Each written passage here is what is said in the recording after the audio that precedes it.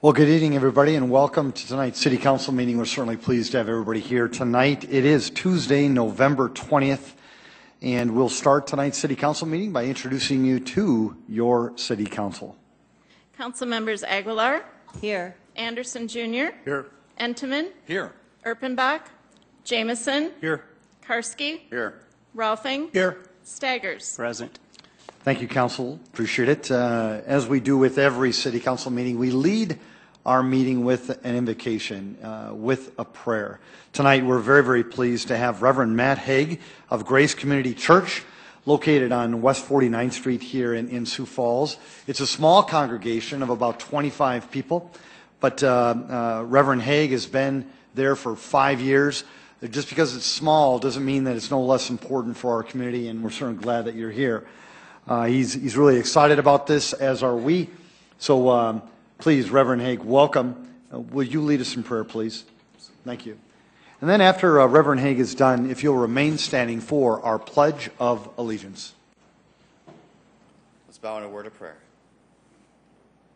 Heavenly Father, we just want to thank you that we can meet here today and that we are in a free country, that you have given us the opportunity to lead in this city and be directed by these people. Please be with them as they make wise decisions. May you be glorified as well in our daily lives. Heavenly Father, just bless the city of Sioux Falls. May we be a beacon to other people as a city of honesty, of integrity, of goodwill, and may we be a light. And we praise you and thank you in your precious Son's name. Amen. Amen. I pledge allegiance to the flag of the United States of America and to the republic for which it stands, one nation, under God, indivisible, with liberty and justice for all. Enjoy those 3 little ones. There'll be 21 tomorrow now. Pretty much. Yeah, ask Council about a few dollars. Thank you. It was nice. Nice job. Nice.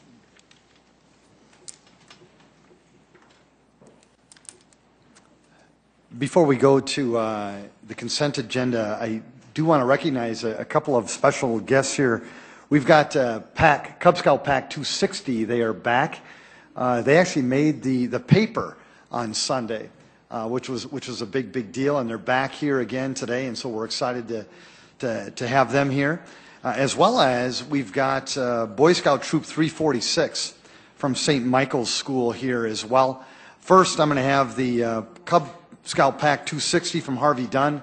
If you'll stand again, please, we want to recognize you.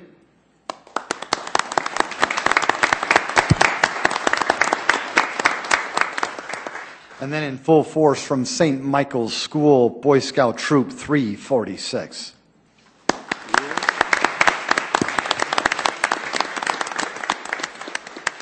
Well, welcome, and leaders of the troops, thank you so much for being here as well. Councilor Aguilar. Mr. Mayor, I ask that we remove the Vaults Retail Liquor License Renewal and Mercado's Package Liquor License Renewal from the consent agenda. And I move that we approve the consent agenda with those changes. Second, Karski. Very good. Yes, Councilor Staggers. Yeah, I've got a question as to why we're removing the Mikado. The reason I'm asking is because I know there's some people here that wanted to speak in regard to that. It will be moved to the regular agenda. Okay. Oh, okay. Thank you. Very good. Roll call vote, please.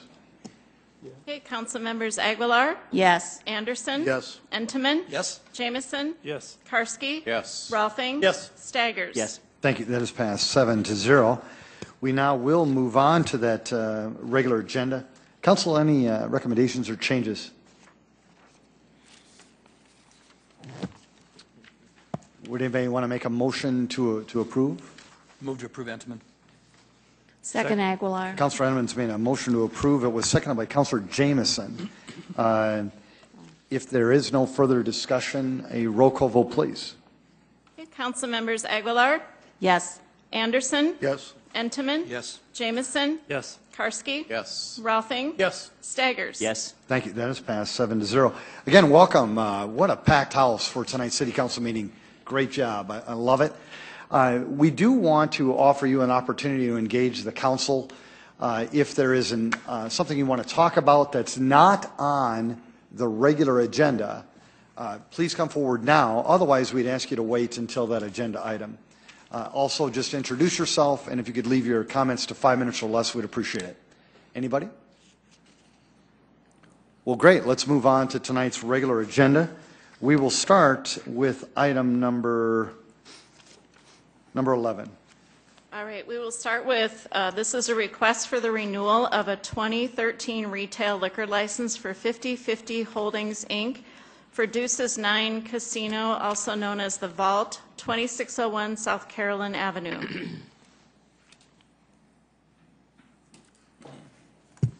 Good evening, Jamie Palmer, Licensing Specialist. I'm here to answer any questions that you have. Councilor Henneman. Jamie, there's been some discussions about this. This is dealing with the Vault, the liquor license, and I believe there are a few people here. We've had a number of complaints from businesses in the surrounding area concerning the actions of the patrons of the Vault. Specifically, I'd like to know from them what type of security procedures they do when they have their special events. And also, I'd like to know what kind of effort they make in policing the area after their event is over with, dealing specifically with picking up trash and a number of other things there. So if we could get some input from these folks, I believe. Okay, I believe there was supposed to be someone here from the Vault.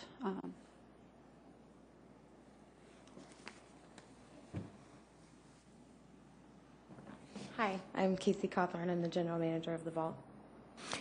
Okay, you gotta step up a little. Mr. Mayor. Step away. Come a little Councilor closer. Henneman? No, come a little closer to the microphones. There you go. Okay. That better? Good. Councilor Henneman? I do have a question. On a number of occasions, you've had some special events there, some outdoor concerts as well as some indoor concerts. Specifically, can you talk to me a little bit or explain to us the business model you have? Are you open all the time? Is this just a special event thing? Can you explain that first, please? Our regular business hours are Friday and Saturday from 9 p.m. till 2 a.m. And then we have special events ranging throughout the month, whether it's Monday, Tuesday, Wednesday, Thursday, depends on the event. But those are just special event days. A number of our surrounding businesses there, specifically, we've had a number of complaints from hotels, and it isn't just now. We've had these ongoing, and I believe on a number of occasions, and we'll ask the police to come up a little bit later here, and we've got a few questions for them. But can you tell us some of the efforts? And a number of these folks have said that they have come over and they've tried to talk to the owners or the management team, trying to get some help, some understanding here.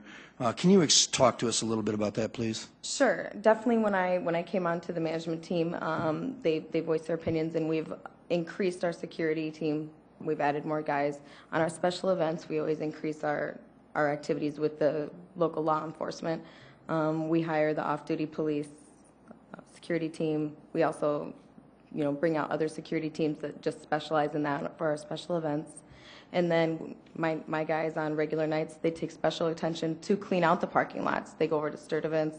I know they go over to Holiday Inn. I try to check in with the hotels periodically to make sure things are being done. But they have been taking out and cleaning the local areas within the block. What kind of, when you do have outdoor concerts, excuse me, Mr. Mayor, please, what kind of timeline do you put on this? It seems like we've had a number of complaints about loud noises after 11 o'clock at night.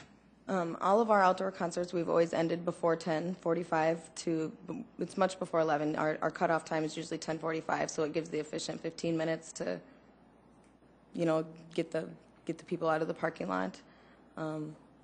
We've always followed all of the, the compliance law or rules with given and gotten the correct licensings. Councilor Karski. Talk to me about your parking, attendance at your events, what kind of parking you have available for them on and maybe off property. Sure. Just this summer, we had an outdoor concert, and I had security guys their post was at all the hotels to warn everyone, there's no parking here if you're going to the event. People park down the road in our parking lot, and then they'll park across the street at start events when it's non-business hours. I've always tried to make special care that we have someone outside letting everyone know if you park across the street at any businesses that they will be told that, I mean, that's someone's specific job. They do that on all of our business nights, including special events. And on, very much larger special events, we up that with extra posts to make sure that there's someone watching what's going on in the, the local or the touching neighboring parking lots.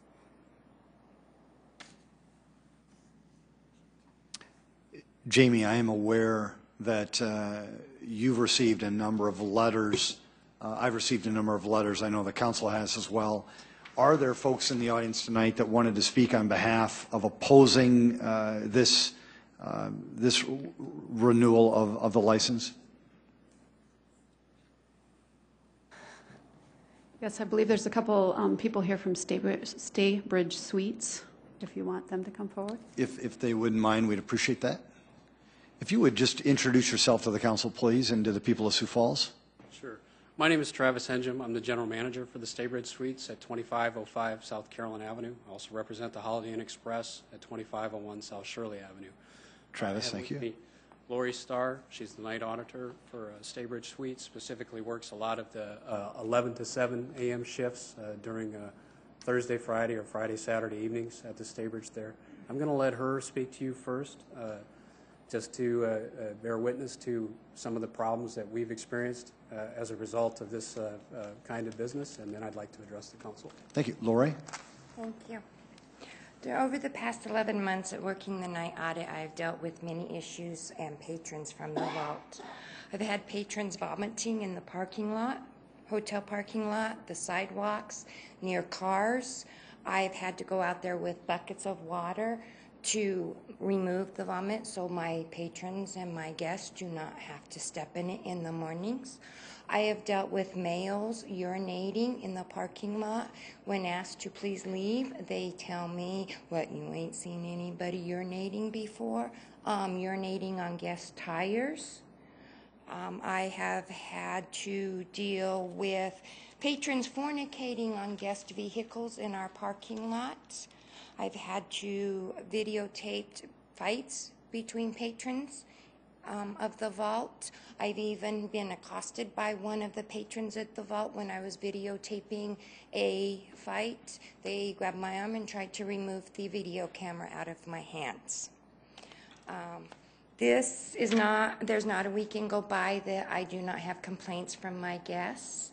I have to move guests. I have to continuously apologize to them because of the noise. I've had to deal with the patrons after 2 a.m. running up and down the street, yelling and screaming and cussing at the top of their lungs. And then I have guests that complain because of all the yelling and the noise outside. The cars speeding up and down the street after 11 or after midnight, 2 o'clock, the horns honking, the stereos blaring, the people sitting yelling out their windows, their sunroofs, screaming, hollering, cussing. I've had to also deal with that. I've had, when I tow vehicles, there's signs posted everywhere. When I do tow vehicles, then I have patrons from the vault that come over, call me names, get angry, get very, very nasty because their cars have been removed from our parking lot. Because I have guests that complain that they do not have any parking.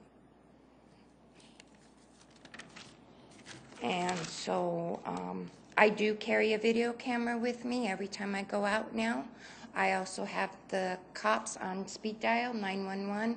They also check in with me on the weekends to make sure everything is okay, because there's times that I do fear. There's drunks that come over, and like I said, once before they've tried to take the video camera, actually grab my wrist to remove the video camera out of my hand. Thank you, Lori. Thank you. Travis, did you want to speak to the council?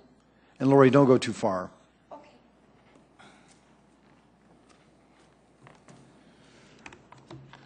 Thank you. I'm here tonight to object to the renewal of the liquor license used by the Vault nightclub at 2601 South Carolina Avenue, and to give the council an idea of the problems that we and the other area businesses have experienced from this nightclub. Our position is simple. This establishment does not belong in this area. The reason is clear. With this type of business has come, and will continue to come, a large number of problems and disruptions to our business as well as the neighboring establishments. Some of the problems experienced are trespassing, loitering, littering, vandalism, fights, public drunkenness, public urination, public fornication, noise, lost business, lost revenue and additional expense, reckless and drunken driving. At the Staybridge Suites, the Holiday Inn Express, our business is simple. We sell sleep. The very idea behind going to sleep goes hand in hand with a sense of safety and security and quietness, all of which is under constant siege from the very nature of the business being sold at the Vault. A self-description of the Vault from the Vault's website says, "The Vault offers a decadent atmosphere."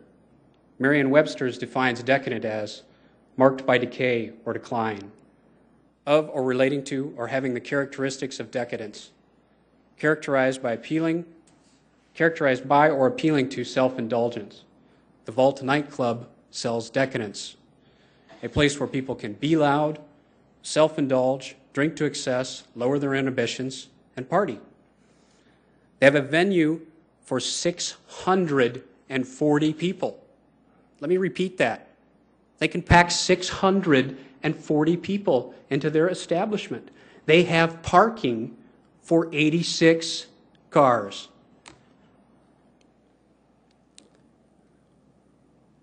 In 1 year's time, they've amassed 154 police calls to this location. Another 20 or so from the Staybridge and the Staybridge guests to police for problems relating directly to the Vault. As a result of the Vault's grossly inadequate parking and incompatibility with this business at this location, we have had to tow approximately 140 Vault patrons and in some instances Vault staff vehicles from our lots. By way of contrast, the Outback Steakhouse at 2411 South Carolina Avenue has a capacity of 220 persons and 144 parking spaces and has a total of six police calls in a year's time.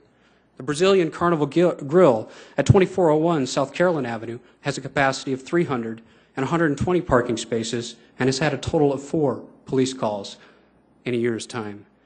Foley's Fish House, Chop and Steakhouse at 2507 South Shirley Avenue has a 300 capacity and 109 parks and has had a total of 3 police calls to their location, one of which was documented as a female arrested for underage consumption and ingesting after coming from the Vault.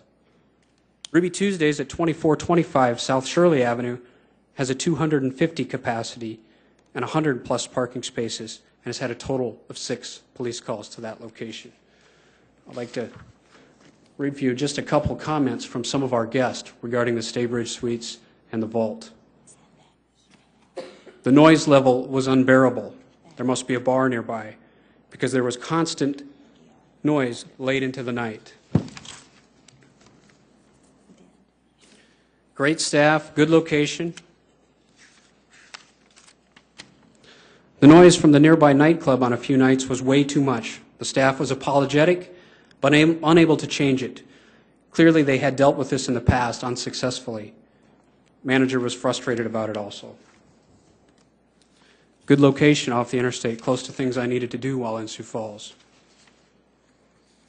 On our second night, a Saturday, the music and the patrons at the bar located on the south of the hotel woke me from my sleep due to loud conversation and very loud music while we were in the south wing. One more here. While we were returning from my father-in-law's funeral, when I called, I stated this was the case. We were put in a room rather inconsiderately, given the very fragile state we were in, but in any situation a terrible room, because the windows faced a bar called the Vault. And all I could hear until 2 a.m. was booming bass. On top of the grief and the storm coming in, my head was ready to explode from the pounding noise from the nearby bar. We've spent this year $23,000 putting up an 8-foot vinyl privacy fence to try to mitigate some of the problems that we experience from the result of the patrons that frequent this establishment, with little to no success. Just was it 2 weeks ago, Lori? You and a guest, was that 2 weeks ago? Witness? Yeah, just 2 weeks ago, Lori and a guest of the hotel witnessed a patron come driving in to our parking lot, get out of the car, proceed to urinate on another car beside it, and head over to the vault. This is a letter from a former neighbor of the vault. It was a daycare that was located directly across the street from them. To whom it may concern, it has come to my attention that the vault's liquor license is up for renewal, and I would like to state a few concerns I have in this matter. My business, Gimme a Break, was located across the street from the vault, and while there, I had several issues that continually came up. There was constant garbage from the bar in the form of cigarette butts, liquor bottles, and beer bottles in my parking lot. As my business had evening hours, the noise level was extremely loud and created hesitations from parents to leave their children during those hours. I will mention I was at this location successfully for several years until the vault opened. After the vault opened, my business dropped drastically, and I was forced to move my location or close my business due to lack of customers. Thank you for your attention and consideration in this matter. Signed, Lori Johnson, Director of Gimme a Break Daycare. Travis, great job. I think that the council certainly is understanding your concerns. Lori, can I ask, are there, Jamie, are there other businesses as well that are here in opposition of the vault's renewal? Don't go too far away, Travis. I've not had anybody check in with me, but we could certainly look. Is there anyone else in the audience who wanted to speak in opposition to the vault having their license renewed? Is there anyone in favor of having the vault license renewed outside of Katie? Yes. Sort of, if you wouldn't mind coming forward. I should have had you come forward earlier. My apologies. Travis and Lori, if you wouldn't mind just sitting down, and I'm sure there will be some questions later. Again, my apologies. I made a mistake here. Sure, welcome. Kirby Meilenberg. I'm actually one of the owners of Thanks, the Kirby. Club here in Sioux Falls. Just want to relate to the council that over the last year and a half, 2 years, we have tried to work with the hotel next door. It is very unfortunate that in our business, we do sell alcohol, and unfortunately, people don't always make the best decisions while they're drinking. We have done everything that we can inside the establishment, from hiring off-duty police officers every night we're open. It's hard to explain. Those officers, we are proactive on anybody. There's zero tolerance policy in there for any inappropriate behaviors. You would probably find that, I would guess, 75 to 80% of those other police calls were placed from us to remove patrons that were causing problems. You know, we try to run the best show we can there. It's very difficult next door with the hotel. Travis does sell sleep. Unfortunately, our business, we sell the opposite of that, and it is a tough mix. But I would ask the City Council to understand that we have a large investment in the liquor license and the establishment, and we'll continue to do whatever we can to make it right with the neighbors. I guess that's all I have to say. Kirby, thank you. Is there anyone else who wanted to speak on this topic before I turn it over to the council?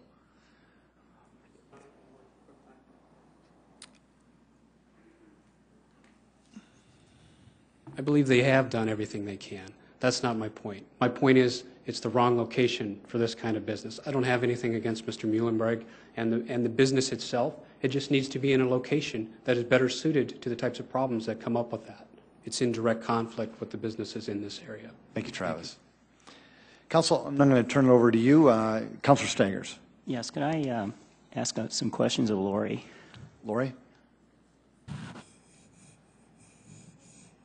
Travis, would you mind coming forward too, as well as Katie, and we'll just have you ready. Thank you. Well, it sounds like we're having a problem with enforcement of various ordinances and laws. So my question deals with two issues. do you often see the vault security around trying to stop this? And also the Sioux Falls Police, are they patrolling this area on a regular basis? The vault, I don't see anybody from the vault. Even after 2 o'clock, when I go out to pick up the trash that the patrons throw over the fence, that they leave behind in the street and in our yards, I don't see anyone from the vault. The police do the best that they can. They are there patrolling. There's a couple officers that I've worked with that check in with me. It just depends on the night, because I understand too that they have other calls that they have to take too. So they do try. Councilor Sayers? Yeah, I guess I'm just kind of amazed because somewhere along the road here, we're not having but somebody carrying out their function. Like the vault security, it would seem to me if they have off-duty police, they should know how to handle these individuals. Now, maybe that's something we can ask of Kirby, what's going on there, but... I don't have any idea. I don't see, like I said, I don't see anybody out there. I don't see anyone letting them know that their patrons shouldn't be parking in the parking areas. I don't see anyone picking up trash. To be honest with you, I don't see anyone from the vault. Okay. Unless the last time that I have seen someone physically from the vault was the night that I videotaped a fight. Okay. Councilor Sagers, did you want Kirby, or is it Katie? Yeah, Kirby. I'll go. Casey? Councilor Sagers, did you want Casey or Kirby? Kirby, Kirby, would you mind? Well, the hardest part about the bar industry is that the patrons inside are typically having fun. It's what happens between the sidewalk and their car is where we're running into the problem. On our property, within the bar, everything is okay. But in between the sidewalk and their car, you know, we don't really police that. That's public property. You know, I mean, as a business owner, if you're in the mall, how far beyond your walls of your business are you responsible for? So that's the hard part. If we could have another 50 security people on staff lined up and down the street, then we'd be able to take care of that problem. But that's obviously not very feasible. So that's where the problem comes in, is in between.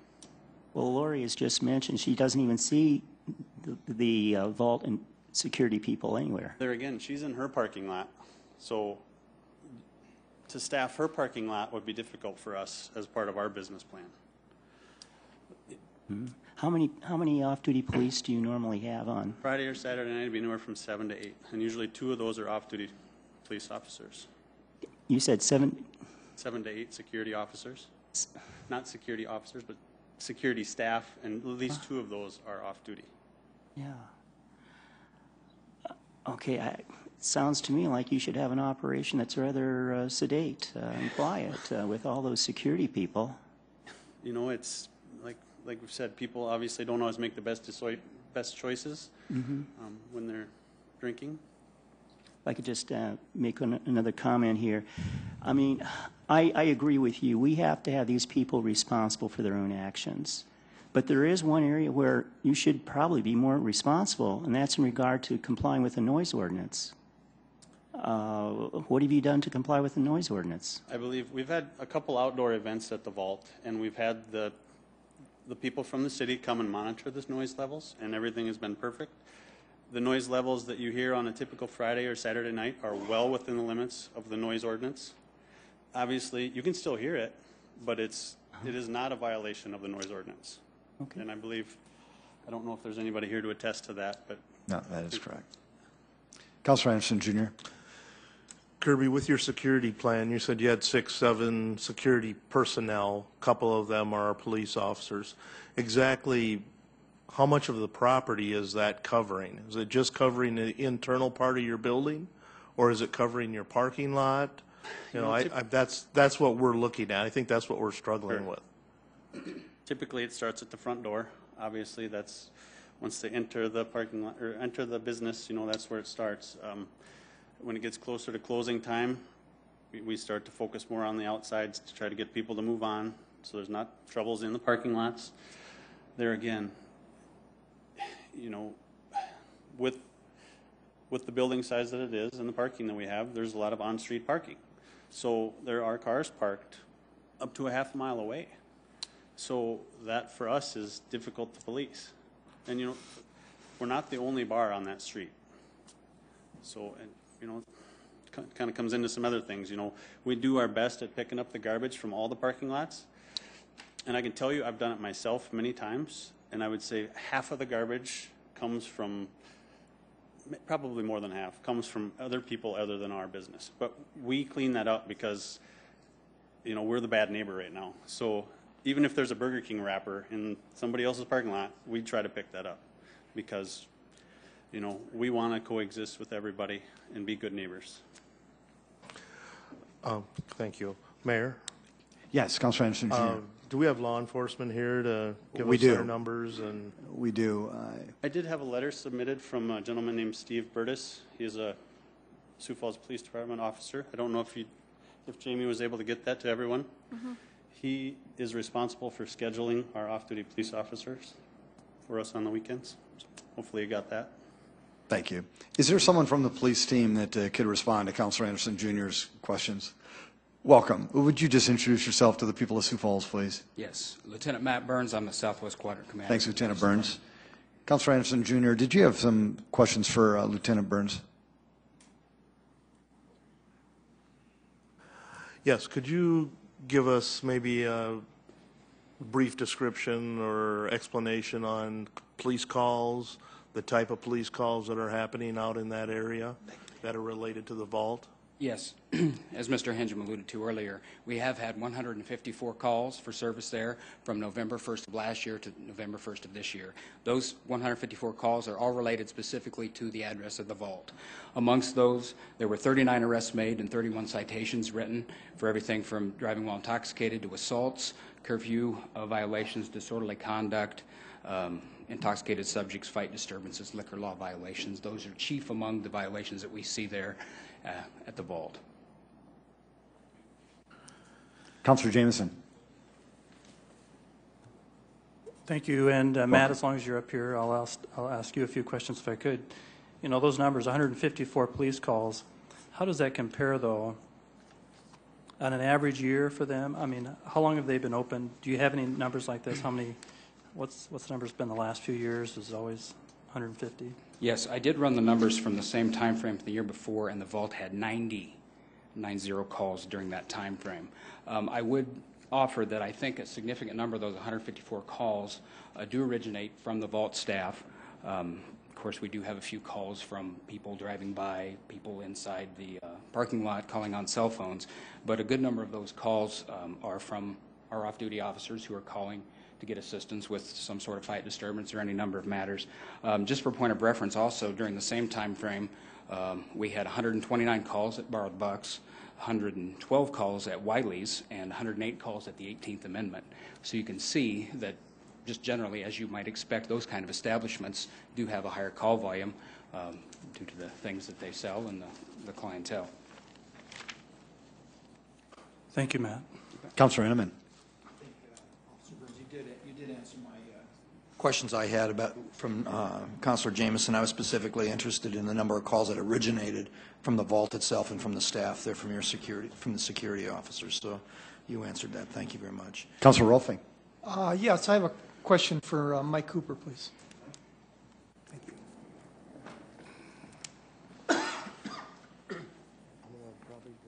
Mike, not to put you on the spot, but I guess I will. I've done it before, and you know, we got a building there that's set up for 640 people. Is it common to only have parking for 86 cars for that big a building? The parking requirements that we enforce are based on the building size, and it's one parking stall for every 100 square feet in this particular case. And the fire marshal allows? That I'm not aware of, and so that's something that I would like to go back and look at. Okay. Is the building occupancy. So the building size allows only requires 86? Building size determines the number of required parking spaces. Okay, then Keith or Kirby, could I ask you a question? Mike, before you leave, just Okay. for Councilor Rolfing's, because that's an important point. Is there anybody on the city team that can answer the occupancy Yes. question that Councilor Rolfing had? I don't see we had anybody here from fire. Because I think, Councilor Rolfing, your question is, so we base the parking based on the square feet, which you answered correctly, Mike. Yep. But now the question is, okay, so how many people can you have in a building, regardless of the square feet? Right. And I think there's usually a plaque there or something that's posted. Very and good. that's what I'm going to ask Kirby. Is there? Kirby, could you now come forward, please? Thank you. Thanks, Mike. Does that adequately say you can have 640 people there? It does. And I think the number that Travis quoted, I don't believe is counting the parking spots on the end of the building. I think there might be closer to 100 parking spots there. There is some on the end of the building, but I will point out that Kirby has signage there protecting your parking at the casino that says strictly there for the casino only. So when dealing with the issue of the vault, we have 86 parking spaces. Okay. So we have 86 parking places for 640 people. What would happen if the fire marshal came in there and said you could only have 300 people there? Well, I guess based on that occupancy, it would be difficult to pay the rent. I mean, you know, the building is designed for that many people. We've added fire exits, we've added, you know, fire suppression system, everything to have that occupancy level. Then Mike, when we do that, the size of the building, are we looking at what the use of the building is, or are we just looking at the size of the building? In other words, you know. We're looking at both. We're looking at the use determines the calculation for the parking requirements. In this case, the use says you calculate that based on one space for every 100 square feet. 100 square feet. So they got Building area. they got over 6,000 square feet in that I'm not building. sure what the building square footage is, but. That was Kirby, my can you answer brain that? quickly going. The vault is about 7,000 square feet. 7,000 square feet. Okay. Councilor Jameson. Kirby, I think the real question is, are you counting those individuals? Are you keeping track of the occupants? Oh, Or yes. Yes. and you keep a log? And We don't keep a log necessarily, but, you know, Counter. 640 people is a lot. And I can tell you there's been a handful of times that we've ever reached that many people in there. Okay, and then if I could follow through with some other questions, here are all the letters we've received regarding your establishment. How can you justify occupying all the businesses around you with a nuisance? How can you do that? Other businesses that we have that are operating under the same restrictions, some of the establishments that they just mentioned, the 18th Amendment, borrowed box, we don't have a stack of letters just like this complaining about them. Why do we have them about yours? The only difference is, honestly, is because there's a hotel next door. What Travis said is true. People are trying to rest. If you look across the street from here, I guarantee you, on any given weekend night, you might see a scuffle in the street or somebody maybe getting sick on the sidewalk. I mean, it's an unfortunate side effect, you know, side of our business that nobody likes. I mean, if it was up to me, none of those things would ever happen. Obviously, we're there to have a great time, our customers to enjoy themselves and go home safe and sound. The last thing we want to do is be a bad neighbor. And I think that any other establishment we're involved with, it's the same thing. It's just we have a different neighbor there. But what my question is to the City Council is, we have the investment in the liquor license, we have the investment in the space. We've met all the criteria.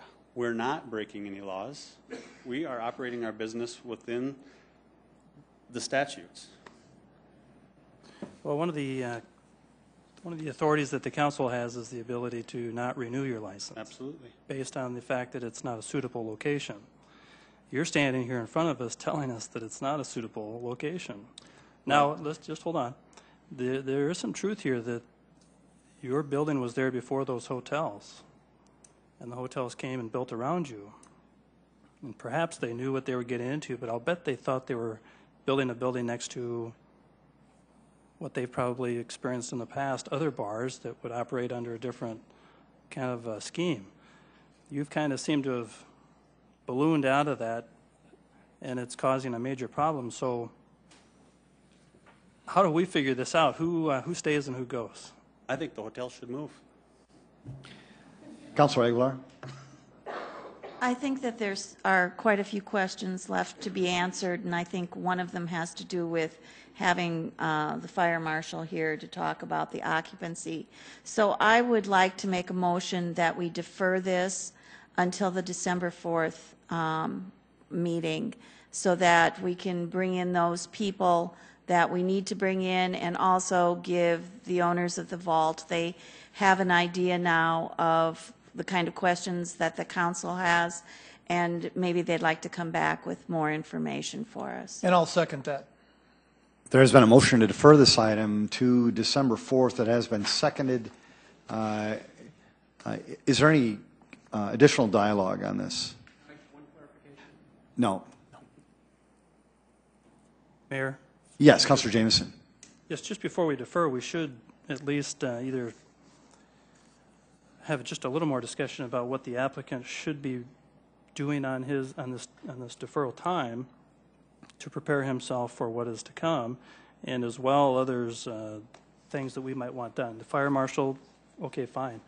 Maybe it's a Councilor Jameson, I think if you don't mind, I think to your point, even as you're thinking through this, I think there's a number of questions that not only you have, but I think probably other councilors have as well.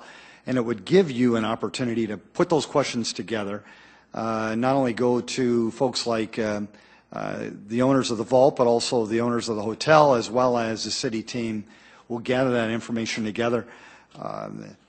So I think that's probably one of the rationale for the deferral. Councilor Jameson, please. Yes, I understand that. I guess what I was alluding to was preparing the owners of the vault and others of all the information that this council would want, not just the fire marshal, just so we don't wait for the December 4th to have the fire marshal come, only to have a lot more questions. So if there's other questions we want, other answers we want, let's do that. Let's make that clear tonight. That's all. Councilor Antoman? I might suggest here that, and I'd be more than happy to do that, I do think that there are questions that have come up, and I think all of us need to verbalize a little bit or think about them a little bit more. I know I do. I would suggest that we get the questions put together here by the end of the week, and that you submit them to leadership, either to Michelle or myself, and then we will pass them on to the parties that have given us the letters, as well as we will require the respective city teams from police to fire to be here to answer the questions that we might have. So I would suggest that we do that. Councilor Stangers. Councilor Stangers. Yeah, I think this is a golden opportunity for both parties to see if they can straighten things out between now and December 4th. In other words, can we have Kirby's operation operating more quiet, less incidents and things like that? And so if we could have the hotel, document everything between now and December 4th, and Kirby, we'll see, how well you can. You have all those security people. I mean, it seems to me you should be able to get a handle on this whole process. There has been a motion to defer. I'd like to say one more thing. Councilor Rolfing?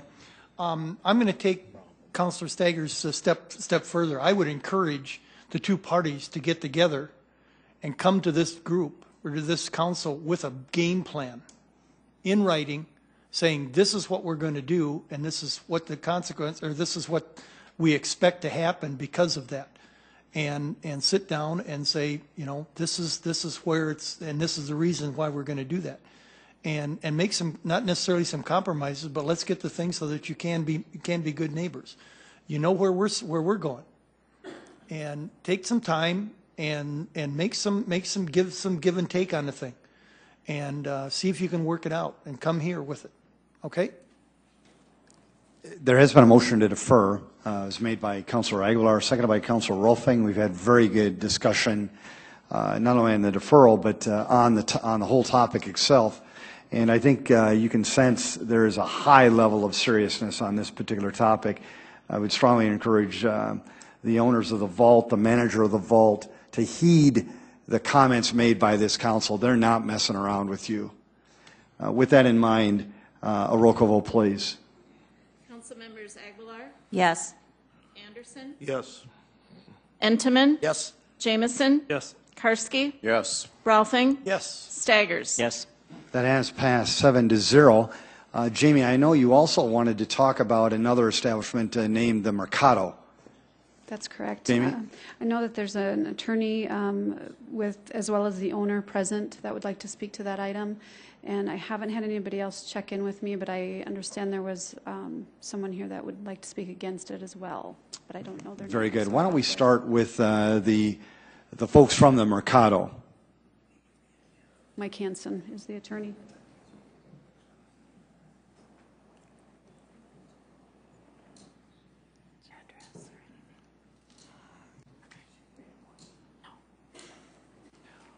Jamie, we're going to read into the record the address of the Mercado before they speak. Lori, would you mind doing that, please? Sure, and this would be for the 2013 renewal of a packaged liquor license for Bile Z Abebe for Mercado at 631 West 11th Street.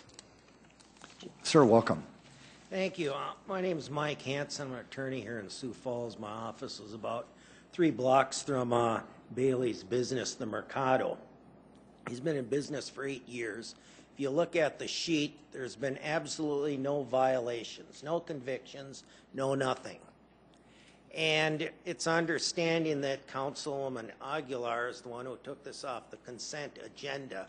It's our belief there are 3 other businesses in the square where he's at, and all 3 of them are in the liquor business. I see the manager of the half of the building that my client is not involved in, a different landlord. The building's actually kind of cut in two, where Mr. Clausen is here with us. He actually is the owner of the part of the building that my client is in, and he rents to him, whereas another entity rents then to would be the Lucky Lady. I believe there's a Mexican store in there that sells alcohol in a place called the Sudanese General Store. And it seems my client's being singled out here. We've had absolutely no violations. He's an upstanding citizen of the community here, and I'd ask that the license be renewed. I just don't see what the problem is. Thank you, Mr. Hansen. Sir, did you want to speak as well?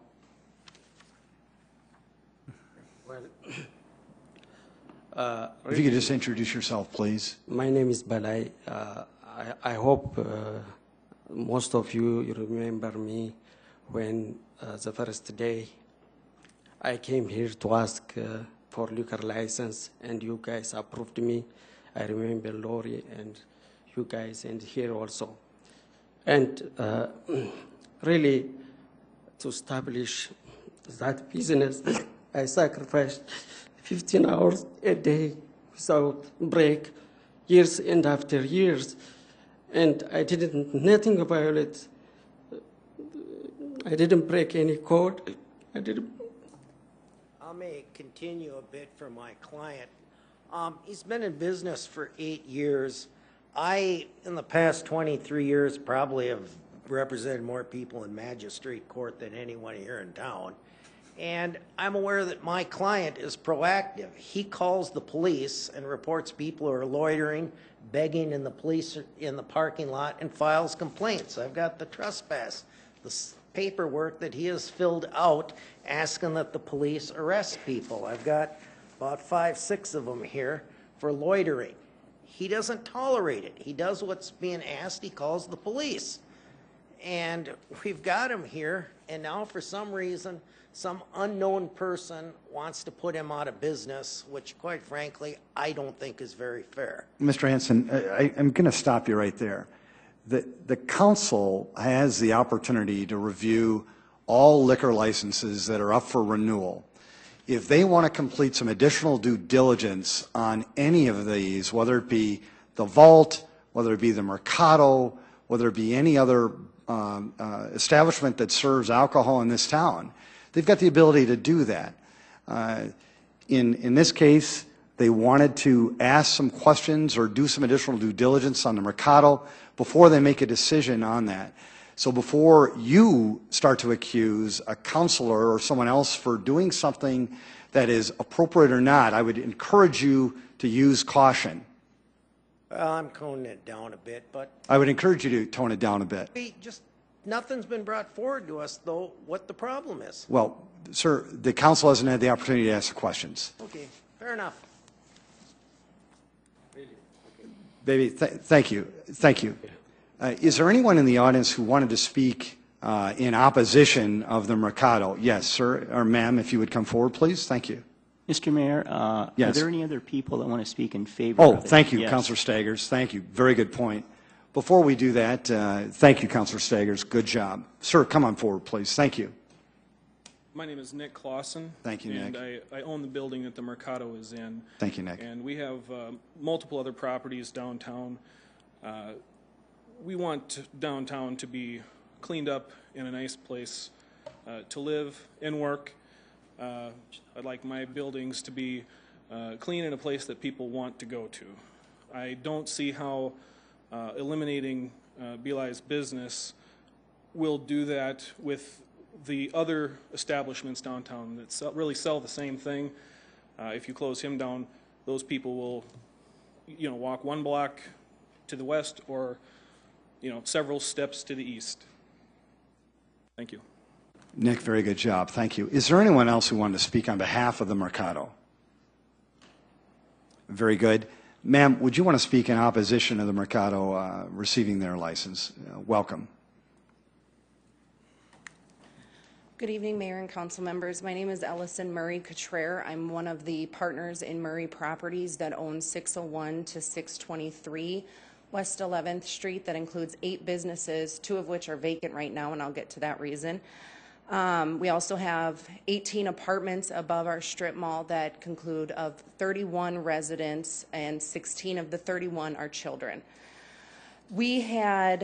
I have been making complaints for quite a while.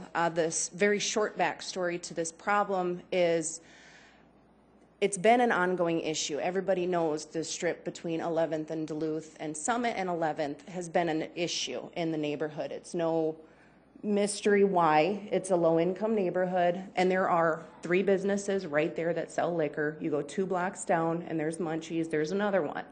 I'm not trying to put Mr. Abibi out of business. I'm trying to clean up my neighborhood.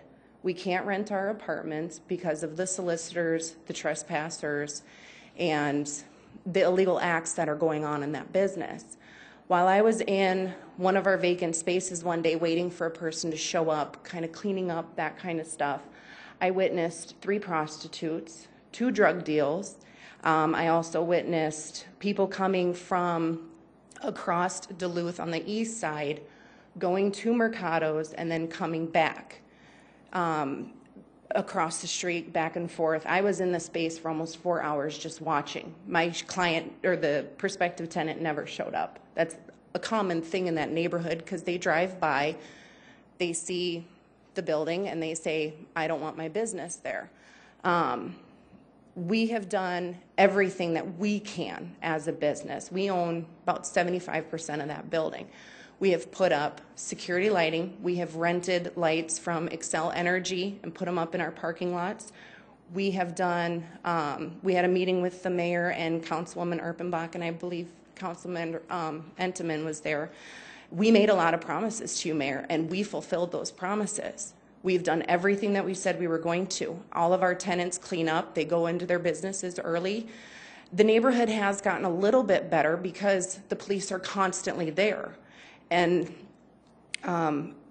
after the meeting with the mayor, I called Officer Jim Larson and set up a survey of the property to where he could tell us, as from a police officer standpoint, what we can do to make the neighborhood safer. We did everything he's asked us to.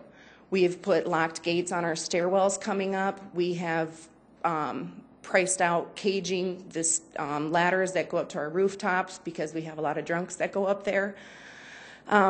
Everything that we promised you, Mayor, I discussed with the owners of that building, and they have not returned a single phone call. They have not returned a single email. I went in that space with Officer Larson and spoke to Mr. Abibi. He acted like there was nothing wrong. I have people I'm on that property daily. I have personally witnessed the illegal acts that are going on. I've personally witnessed the prostitutes, the drug deals, the drunks. Lieutenant Schmidt is here and he can testify. Yeah, Mr. Beebe does make a lot of phone calls to the police, but what they're not telling you is that Mr. Beebe also has been known in the past to pay these transients in beer to stock his shelves for him. I'm grateful that his attorney doesn't have any problems 3 blocks down. I invite his attorney to move his office space into one of our vacant spaces, and then he can have a front row seat as to the problems in that neighborhood. I don't wish Mr. Beebe to lose his business. I don't wish that on anybody. But we need to clean up that neighborhood, and I can't do it on my own. I have sent multiple emails back and forth between myself and Councilwoman Erpenbach, and I believe she's forwarded them to all, so you have an idea of everything that's going on. Since the meeting with you, Mayor, people are still hanging out front. They're still hanging out around the corners. The same day we did the survey, the Clausens brought up that they're putting up these huge immaculate signs in their laundromat. It's handwritten marker on their walls. There's nothing. There's no security. Ms. Clausen's office is locked up like Fort Knox, but everything else is just wide open. I mean, they've put tape over the front of the Pepsi machine that was broken, but those are the only changes we've seen. I have some of the codified laws, which I understand are subject to interpretation. My interpretation on a couple of them, sorry, I'm a little nervous. Codified Law 35-2-6.6, intoxication not to be permitted on licensed premises. No licensee may permit any person to become intoxicated on the premises described on the license. Mr. Beebe has been asked multiple times by the police department to sell his beer in 6-packs rather than single cans, because maybe then they'll go in, buy a 6-pack, and go home and drink, so that way everybody else that's standing on the corner doesn't try and take beers from them or bum cigarettes from him, and that'll help with the problem. He refuses to do that. His idea is to, blame some of the other business owners. None of the business owners in our part of the building have the police calls that Mr. Beebe does. They don't have the complaints. They have never had problems. Lucky Lady Casino has been in business for, I think, 21 years, I think. They've been at our space for quite a while. The other one is 35-2-11.1, recommendation by the local board for suspension or revocation of the license, grounds action by the secretary. I understand that the council isn't going to revoke or suspend his license, that it's the option of the secretary. All I ask is that you've taken it off of the agenda and it now has a spotlight on it. And then... Allison? Yes. Thank you very much. Am I running out of time? You've I'm sorry. done a good job. Thank you. No problem. Is there anyone else who wanted to speak in opposition of the Mercado receiving their license renewal? Very good. Is there anyone who just wanted to speak on this topic? Yes, please come forward.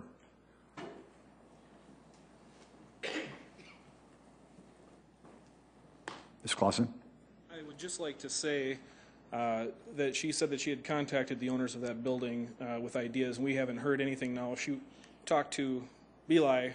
We didn't know anything about it.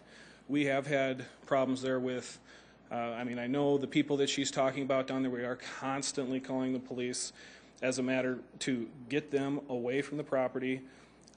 There is I can't think of what it's called. I have a regular job. My wife might know. That the police will sign something to keep these people off and not allow them back, and we do that. But it doesn't stop those people from getting drunk wherever they do that and come there and hang out. We call the police and have them hauled away. Very good. And Mr. Clausen, you're the owner of the building, you and your wife? Yes. Okay, very good. And Allison, just quickly, just so we can have clarification, who was it that you contacted or you attempted to contact and received no response back from? Was that the Clausens or was that Mr. Abibi? I have the copy of my email that I sent to leashrealestate@hotmail.com. I also CC'd Officer Larson in my email, and then I also have a copy of my email to Officer Larson that talks about, I've emailed Dawn, tried to call her, let's do the walkthrough anyways. I'm hoping Monday afternoon is still good for you. And I have both of those. Very good. Thank you. Thank you. Yes, Mr. Clausen.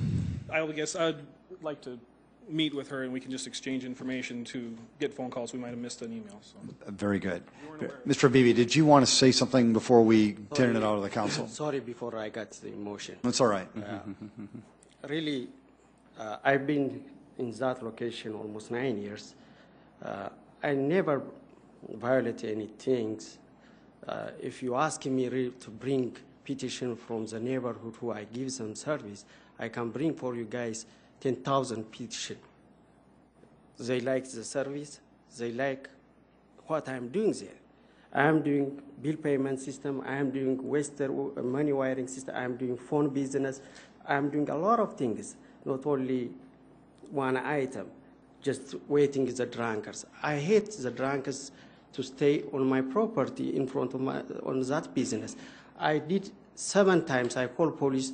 I put restriction order to do not see them over there. In her property, there is 2 business, 2 years guaranteed liquor license. Did they call the police and make a restriction order? No. Those people who I drive them now, where they hang out? In that area. That is a witness. She never came to me. She never talked with me.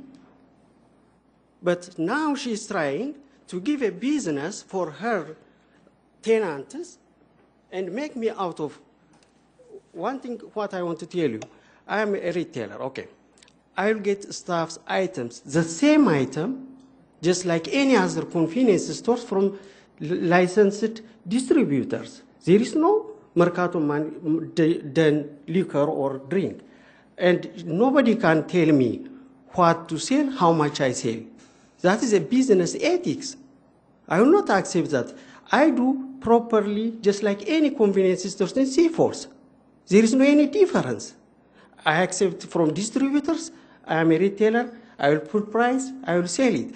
0 feet, the next door, that is liquor license business. They do the same, even they copy me. What is wrong from what I did wrong? Why is she isolated? She did not condemn even the next what they have, only me. Right. Thank you very much. Mr. Beebe, thank you very much. Council, I'm now going to move on to you. We've had good dialogue, of course, from the folks in the audience. I'm going to turn it over to you. Any questions, Councilor Antomin? I'd like to have, I see Assistant Chief Lyons here. Do we have a representative from the police department that can speak to this, Patty?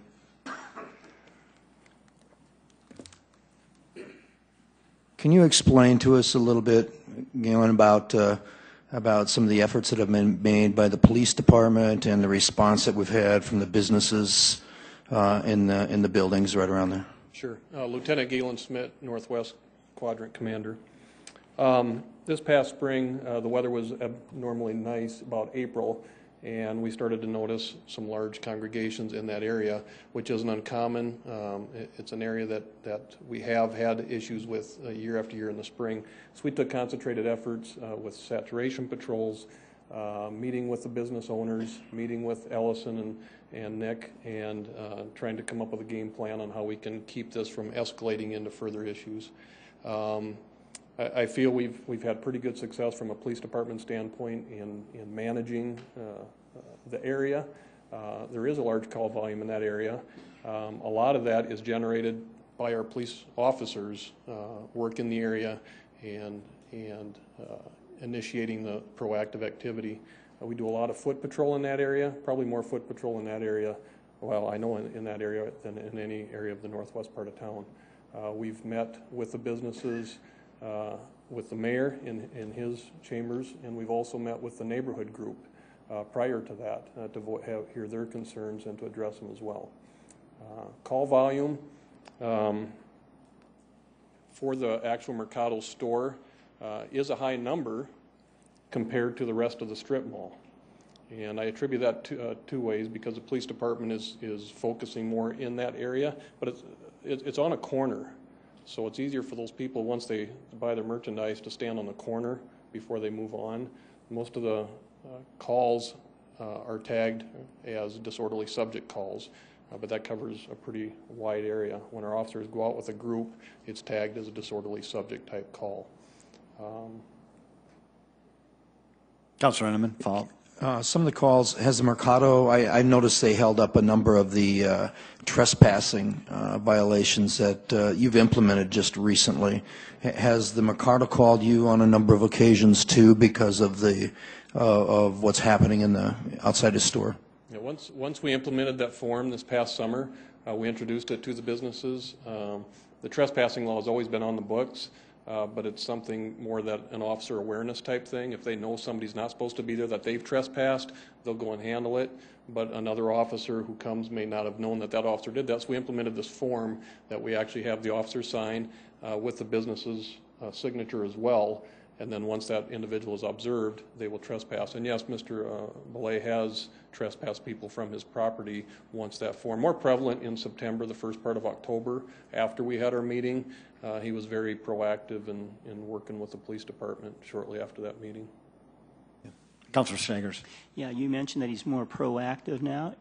Are you saying that these issues have declined during the past several months or not? The actual call volume, well, yeah, just to give you an example to that business address, in July we were at, well, in May we were at 75 calls at Mercados. June 35, July 42, 36, 37, 30, and month to date 17. And that's just to that location. So, you know, and you can attribute that without breaking down each individual call. Don't be mistaken that all of those calls were made by that store. Some maybe from a neighbor across the street. And I would say over half of those calls are officer-initiated calls. We have officers, if you ever drive that area, kitty corner across the street, there's a vacant lot. It's pretty rare that you won't drive by there and see a police car sitting there. And they may just be sitting there doing their reports, but they have visual. When I'm out and about driving my car, if I pull in the lot, if there's people in there, they do scatter. So they're very familiar that the police department is there. And Ellison has said that too. She sees the police there a lot. So. Councilor Staggers. So is it fair to say that 75 calls in May, and then during the summer months, when you think calls would go up, they've gone down dramatically? Well, and that's to that specific location. You know, the 300-400 block of South Summit is right around the corner, which encompasses Mr. Clausen's laundromat. You know, we get calls there as well. So it may not be right to 631. It might be 308 South Summit or 316 South Summit across the street. So there's call volume in the 300 to 400 block of South Summit that's about the same as what it would be at Mercado. Councilor Anderson, Jr. Officer, since I've been on the council, we've had numerous discussions about that area and come up with different types of plans on how to make that area more secure for individuals. Right now, as I've seen it, and I go through that area almost every day, it has been cleaned up a little bit. What more could we do? That's a great question. We're doing a lot, and I think, as you folks all know, we initiated a new police concept in January. We call it our team policing. By having a quadrant commander like myself and Lieutenant Burns and a couple others, I know the Northwest area very, very well. I know the people very well. They know me. They know the officers. The officers have taken ownership in this team policing concept. Ellison knows them by name. Belay knows some of the officers by name. They're in there a lot. So from a police department standpoint, I think the plan that we have going forward is very, very good. Is there work to be done? There certainly is work to be done. We can't just walk away from it. I don't know if it's ever going to be like the southeast part of town where I live, where you can just walk outside and not have that, and just because of where it's at, you know, and the people that live in that area tend to be out and about a lot, and with the alcohol being served in those stores, they're walking around, and it is what it is. But we've made significant progress with how we're policing it. The lighting is a good idea. Yeah, and maybe Mr. Cooper has some ideas on how to do it different. And I also see the city's investment in that area with the new apartments complex. Beautiful. Yeah. Correct. That there and the new one that's going to be on Duluth, and you know, just reinvesting it back into that neighborhood to try to revitalize it. There's a I home think that it's was another bought step. about a half a block down that the mayor, I shared an email with him of an individual that bought that house, and they're doing some mission work out of that house. So it's deals like that. There's an individual in the 800 block of West 12th Street, a couple of them that have taken ownership, that are starting a crime prevention program with Officer Larson. So they've been working with them. 800 block West 12th, we trim trees, we put higher wattage bulbs with the lighting department. We got a lot of team departments that have been focusing on this area. I think we've come a long way since the spring of 2012, where we're at today, and it's just keep doing and progressing step by step with where we need to go. Councilor Anderson. And then the last thing, what more could this business owner do to help you make that corner more secure? It's his business, and he needs to take ownership of his business. He needs to work together with his neighbors. I hate to see every entity in that place just thinking of themselves, because it's not that. I guess my recommendation would just be to work well with your neighbors and be open to suggestions of how you can not only improve your business but improve the neighborhood too. Councilor Rolfing. Yes, I have a question for Belay.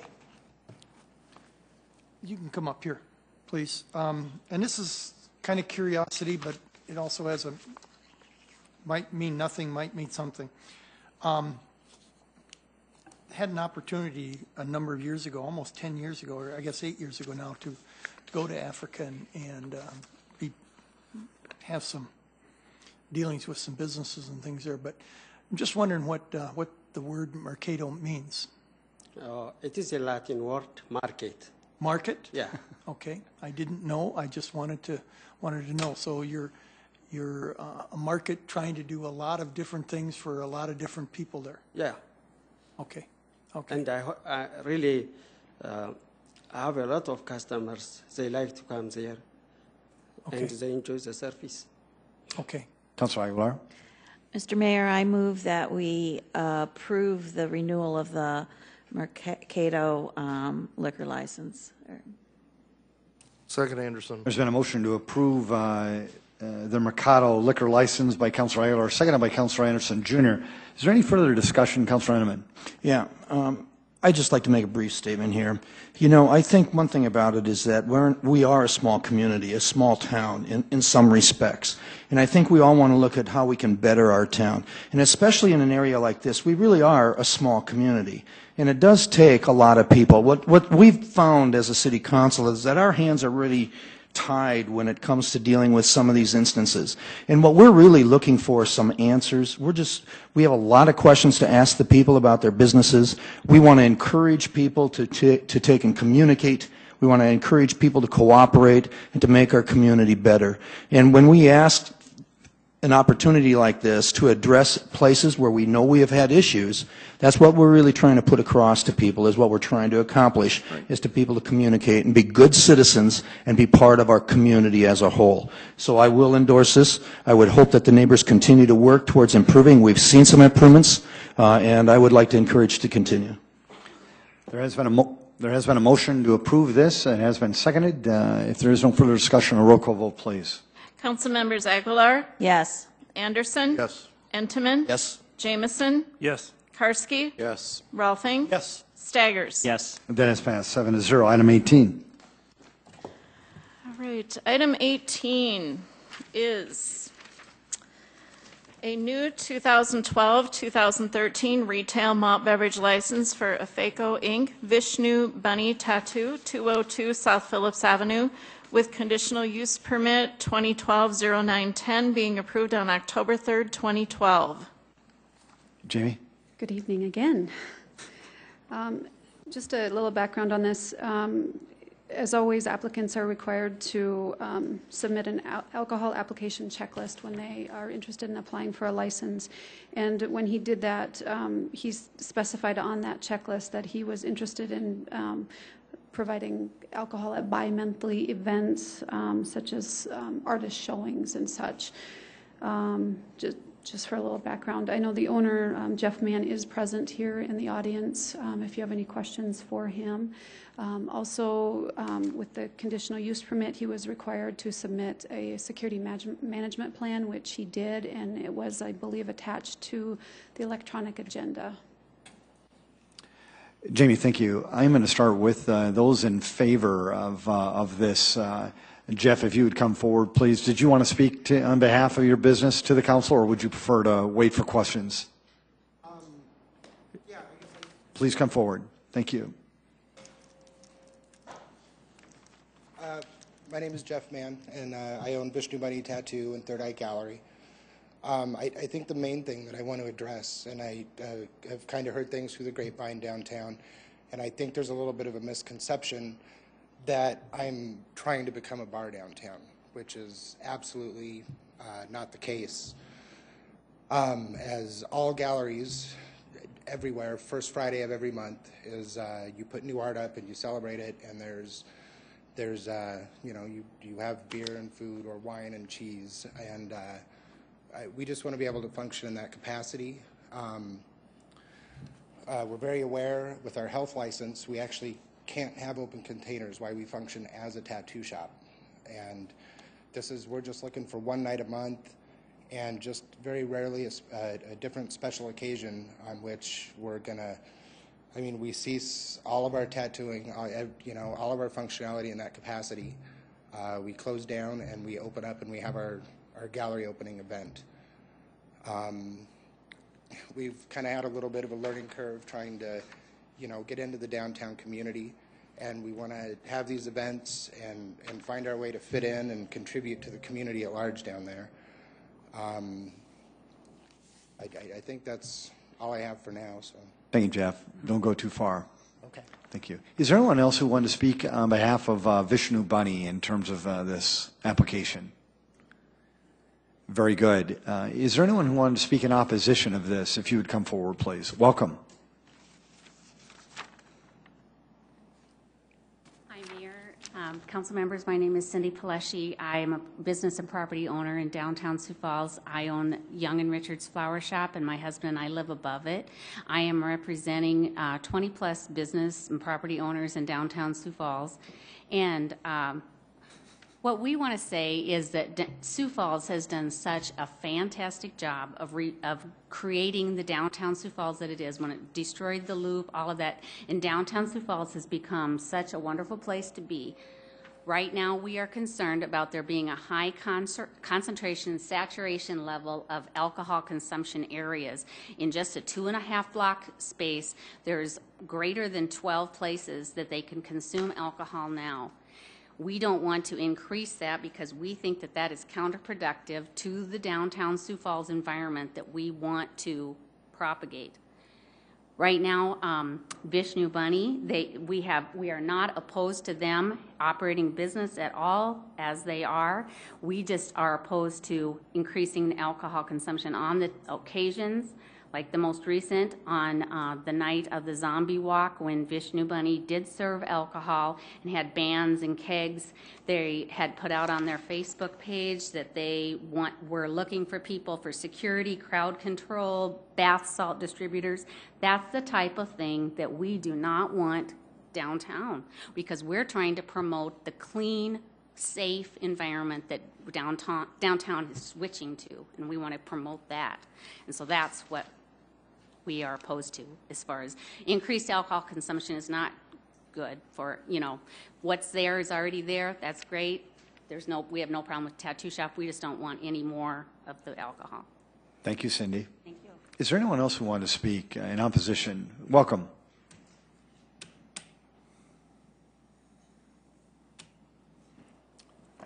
Larry Rayfeld, 210 South Phillips Avenue. What I wanted to make the council aware of is that I don't believe the Planning Commission would have given an approval had we had the opportunity to visit with them and express our concerns. There was no notice given of the Planning Commission meeting, and I would even question whether you can even take action tonight, and that's obviously not my pay grade to make that decision, but we were unaware of the Planning Commission meeting was going to take on this particular application. And there's, you know, the summary of the problem, but there's also the, I mean, there's a lot more information that we could provide too as to why we oppose.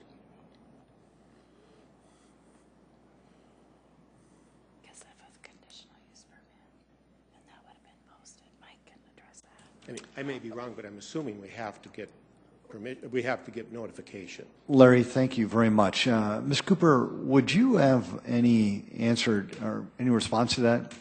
Larry, thanks for bringing that to attention. Mike Cooper, Planning and Building Services. The Planning Commission took action on a conditional use permit at their October 3rd, 2012 regular monthly meeting, and that was based on our new process of sending out letters to all property owners. And so the city staff did that as per all the other items that we would have the Planning Commission review. And we did not receive any public testimony. Mike, you're going to have to explain that in more detail. Sending... The city staff is required to send out a letter to all property owners within 500 feet. So you believe that was done? I know it was done. Yes. Okay. Yes.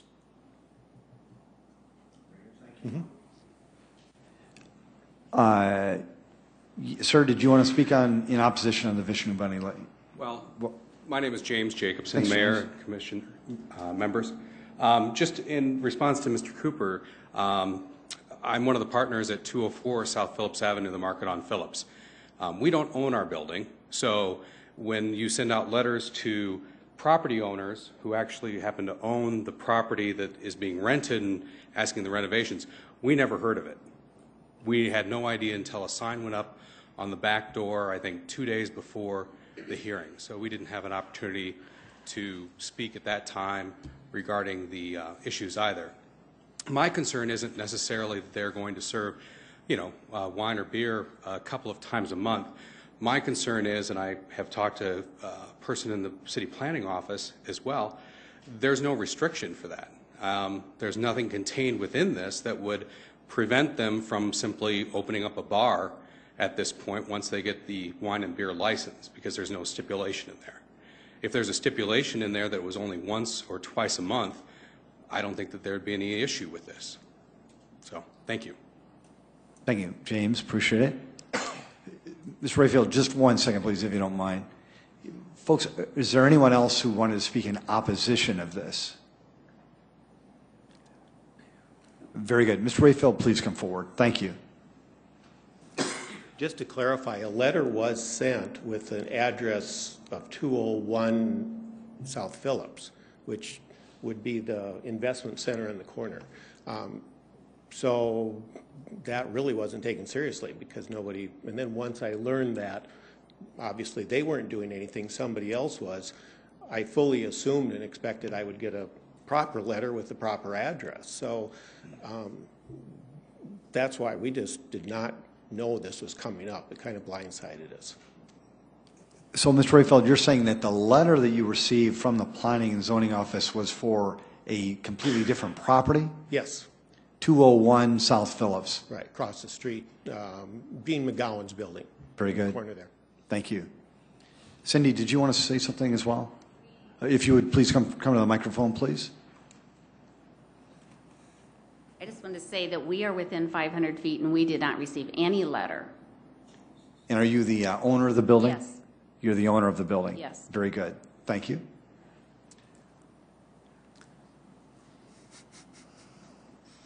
Mike, did you have any follow-up comments? No, I'm just going by what was my understanding, that we did the proper notification. We did receive calls before the Planning Commission hearing. In the case that not you, I apologize, Mike. Sure. In the case that the City of Sioux Falls Planning and Zoning Department did make a mistake and sent the letter with a wrong address, do you have any recommendations on what we should do going forward? Then we could, well, first of all, we would go back and verify if in fact we did not correctly make notification, which I will certainly do tomorrow morning. If we do determine that it was incorrectly notified, then I think the next action would be to go back to the Planning Commission and have a new public hearing on the conditional use permit for the alcohol license. Okay. That would be my recommendation. Ms. Cooper, thank you. Council, I'm going to leave this in your hands. I've just done my part just to try to bring forward to this point, and I'm going to turn it over first to Councilor Karski and then Councilor Jameson. Councilor Karski. Mike, don't go far. Along with the requirements for the letter, they have to post a sign also on their building 2 weeks' notice, isn't that correct? 10 days. 10 days? 10 days before the meeting? Yep. Anybody that checks to see if that's done? Yes, there's an affidavit, and yes. Okay, so we know the sign was on the building. For a conditional use permit. Okay, thank you. Councilor Jameson. If I could just ask the applicant if the applicant is willing to do a do-over and willing to wait. The council has a decision to move on and handle this, but I'd like to know if the applicant is willing to wait. Sir, if you would come, Jeff, if you wouldn't mind, I'm sorry. Just the people of Sioux Falls are intrigued by this as well, and we want to hear what you have to say. Frankly, I guess I don't understand what exactly the ramifications would be of doing that. I mean, I know I did my part. I remember posting the signs on the 23rd because it was the day before my birthday. So, Jeff, thank you. What I'm going to do is I'm going to turn this over to two parties who can help us answer that. I'm going to start with Mr. Cooper, and then I'm going to turn it over to City Attorney Fifely. Mr. Cooper, could you try to address what Councilor Jameson is talking about, as well as help Jeff through this process? Sure. In this case, the use of that property for the sale of alcohol does require a conditional use permit. There's no question about that. And so when we were presented this at the Planning Commission, it was discussed that this was for 1 or 2 occasions per month was the intent. The Planning Commission chose not to put that stipulation on there. That certainly could be done the second time around. There could be more stipulations. As you can see up there on the slide, the only stipulation was the normal security management plan that we would typically require. So we could take it back for 2 reasons. One would be for the proper notification if that was not done, and second of all, to review if there should be additional stipulations. The other thing that I would I'll just stop there.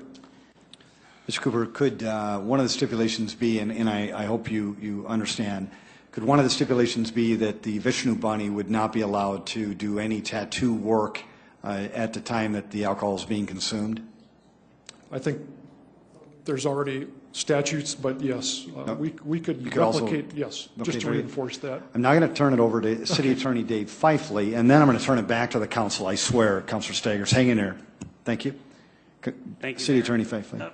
First of all, our state Supreme Court has said in other instances that a notice statute, they only demand substantial compliance, not strict compliance. And I anticipate for our ordinance here, since the 10-day posting was done and so forth, that would be substantial compliance. However, this is an application for a new license. It's not an application for renewal.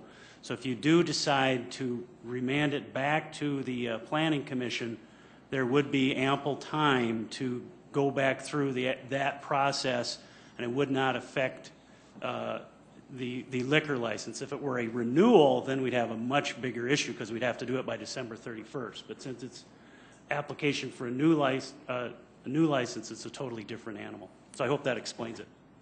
Councilor Staggers. Yeah, I guess my primary concern is sending it back to the Planning Commission. They've already gone through the process following state law, even though we might have had a situation with the Planning Department maybe having some difficulty there, but the Planning Commission made a decision. And now we're saying we're going to send it back. I'm just concerned about due process here, because we know the fact, we're beginning to know the facts here on the City Council, so we can correct the situation if need be, but sending it back to the Planning Commission doesn't seem to be the best thing to do. Very good. Yes, Councilor Henneman. If you don't mind, I have a question for the applicant too, if you don't mind. Please, Jeff. Jeff, please. Could you tell me, and I understand, It's my understanding the way that alcohol licenses work, quite honestly. The only way you can have one if you don't have it apply through this process is that you've got to be a charitable or fraternal organization. I understand that a retailer can't just apply for a temporary one unless it's done for charity. But can you tell me explain a little bit about your security plans? Sometimes there's issues that come up when you have events, and I know you heard Mr. Mullenberg probably talked about the fact that he has off-duty officers. Is it your intent to provide that kind of security for an event that you might have? Honestly, I haven't looked into using off-duty officers for that. I do have a pool of people I know that work their regular job as security and door people at bars, and every event I would have at least 2 of them who are experienced sitting at my front and back door making sure that IDs are checked. And then I do have my shop staff who have worked in that capacity in years past, and frankly, from the size of the events, and we are actually looking to shorten the events that we're doing, we're not looking to have these be events where these issues come up. So. Sure, I understand. Jeff, could you tell me a little bit about yourself? How long have you been in business, and how many artists do you have working for you? I've been in business in Sioux Falls for 13 years. We have 5 of us that work at the shop. Great. Thank you very much. Councilor Jameson. Jeff, if I could, the real question I think that might come around here is the neighbors are concerned about an undue concentration of alcohol establishments in the downtown area. You're talking about only having alcohol or serving beer 2 nights or so a week. Is that, or 1 night? Actually, regularly 1 night a month, the first Friday of every month for a gallery opening. So one of the things that could maybe move this along is if you were willing to agree to that. I would absolutely stipulate to that. Another thing that's pertinent, we really do try to keep our events so as to not really start until most of the retailers that function normally during the day are closed. And like I said, we've kind of looked to shorten our events a little bit and really fit a niche to where if we have an event, we kind of get in, have our event, we're done. We have people downtown if they want to go explore and experience the rest of downtown. That's how we're looking to contribute by doing what we're doing. And additionally, we try and take every effort to patrol the businesses and make sure that we're not leaving mess, we're not causing issues in our stretch of the neighborhood down there. Councilor Aguilar. It's my understanding that you cannot stipulate if we give them a license that it only be used once a month. Could someone answer that, whether that's true or whether I'm under a misconception? Ms. Fifely or Ms. Cooper? I can answer. Or maybe even Lori can answer that. Lori, the question is, can we stipulate to someone who's got a liquor license how often they can serve alcohol? No, you cannot. The state law allows licenses, to this particular type of license to operate from 7 a.m. to 2 a.m. Each day of the week. However, stipulations can be placed on the conditional use permit regulating hours, and that has been done, but it cannot be done on the actual license.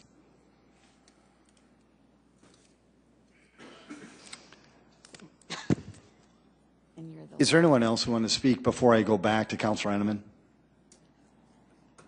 Very good. Councilor Enneman. Jeff, just one more thing. You mentioned that your events, you're trying to tighten up the timeline. And when you say a timeline, give me an example about from when do you open for your studio displays and when do you plan on closing?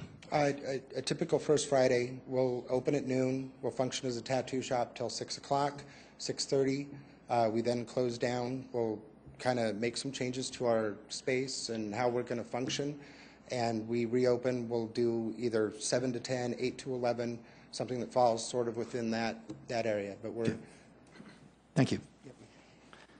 Council, we've had some really good dialogue on this topic. Wanted to see if anybody would be willing to make a motion on this particular item. I move to approve, Entman. Councilor Evans made a motion to approve. Is there a second? Second. There is a second.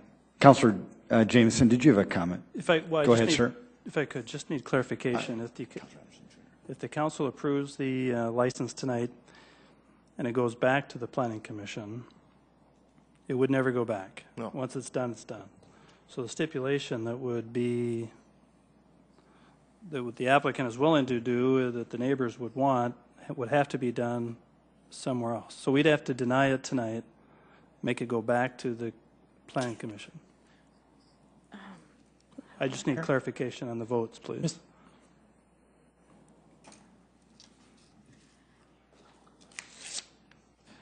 Mike, would you mind coming forward, please? And let's talk through this. Councilor Jameson has asked a legitimate question. If it is voted down and they went back through the process, could you help explain that to the people of Sioux Falls? Yes, the process would be that we could get them on the December Planning Commission meeting to rehear the conditional use permit with the proper notification.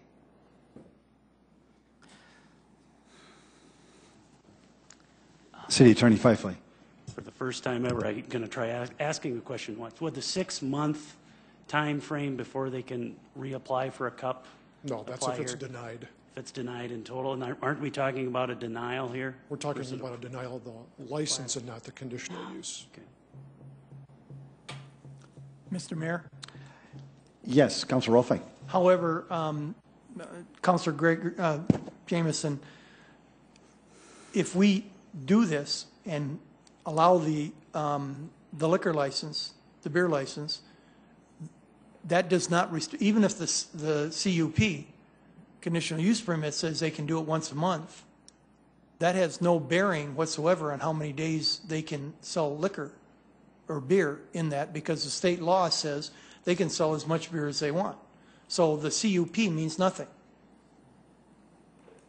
Okay. Are we clear on that?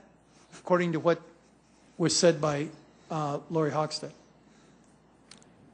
And so sending it back means nothing. What takes precedence is the state law, which says we give them a license, they can sell as much beer as they want from 7 o'clock in the morning until 2 o'clock, or 7 o'clock in the morning to 2 o'clock the next morning, 7 days a week. Mr. Mayor? Yes. I would say that to dive into this even further, that since the conditional use permit is a land use issue, and the land use is the sale of alcohol, then we can put conditions on that use. That would be my opinion.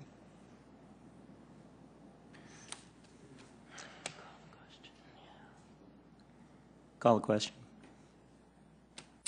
There has been a motion to approve this item. It has been seconded. There's been a considerable amount of debate. We will have a roll call vote, please. Council members Aguilar, No. Anderson, Yes. Entenmann, Yes. Jameson, Yes. Karski, No. Rolfing, No. Staggers, Yes. That item has passed 4-3. Item number 19.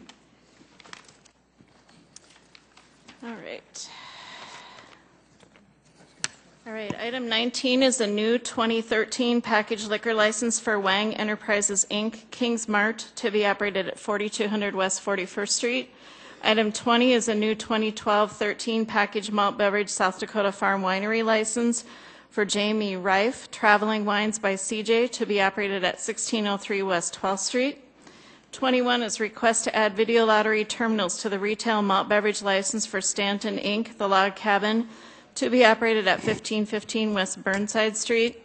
Item 22, special one-day liquor license for Ovations Food Services LP, to be operated at the Avera Central Office, 3900 West Avera Drive, for an Avera Health Annual Holiday Party on December 7, 2012. Item 23, special one-day wine license for Senior Citizen Services, Inc., to be held at Active Generations, 2300 West 46th Street for the Cocktails and Canvas Art Class on December 4, 2012. Item 24, special one-day malt beverage and special one-day wine licenses for Senior Citizen Services, Inc., to be operated at Active Generations, 2300 West 46th Street for the Gourmet Guys fundraiser on April 21, 2013. Jamie? Good evening. Item 19 currently has a package malt license and would just merely like to add the package liquor. Jamie Reef, Traveling Wines by CJ. The applicant is present if anybody has any questions about her request. And item 21 is the log cabin is requesting to add video lottery terminals. In the past they did have them, but they worked out an arrangement with another establishment in the area and transferred those lottery machines to that business.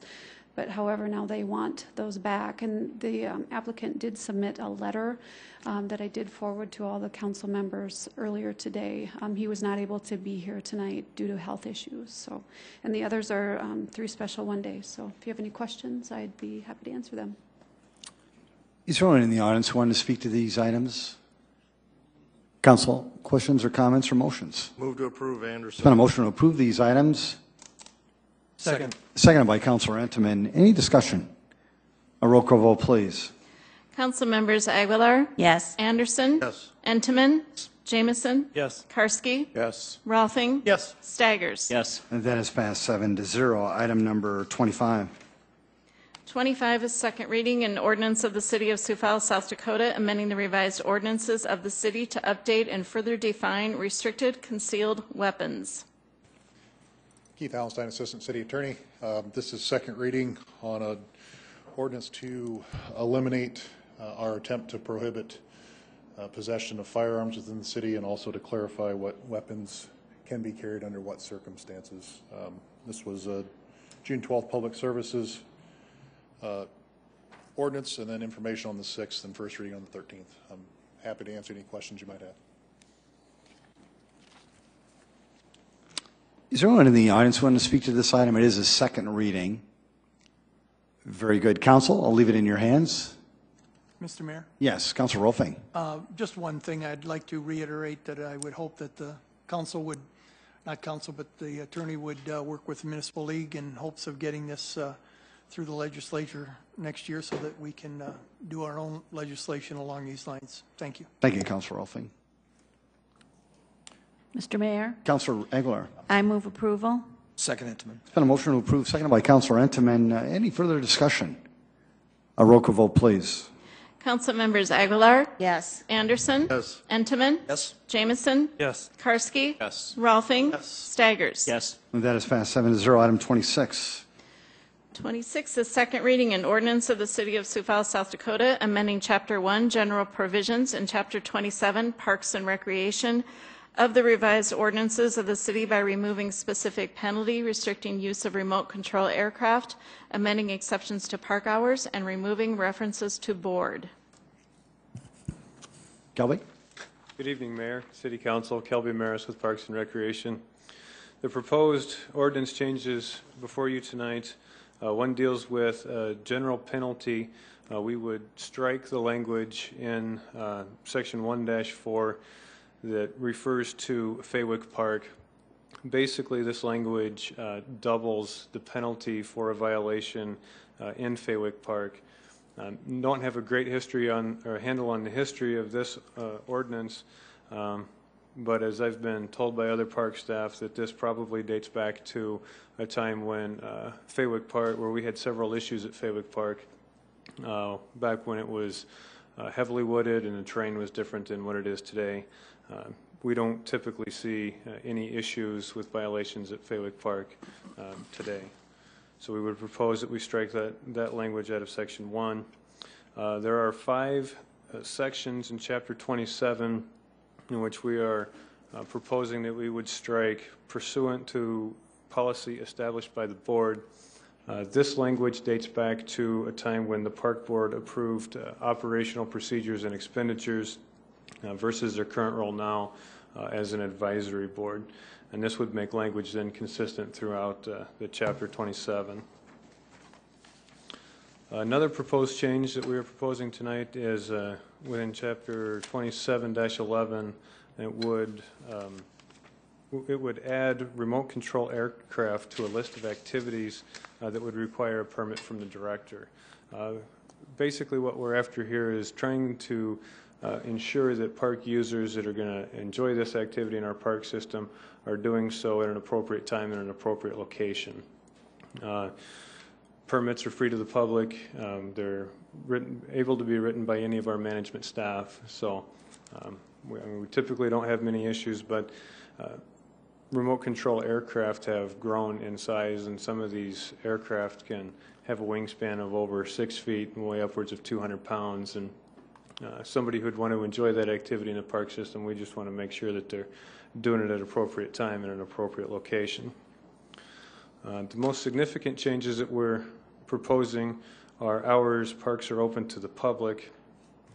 Current language has Falls Park is open between 5 and 10 p.m. when daylight savings time is in effect, or when daylight savings time is not in effect, and until midnight when daylight savings time is in effect.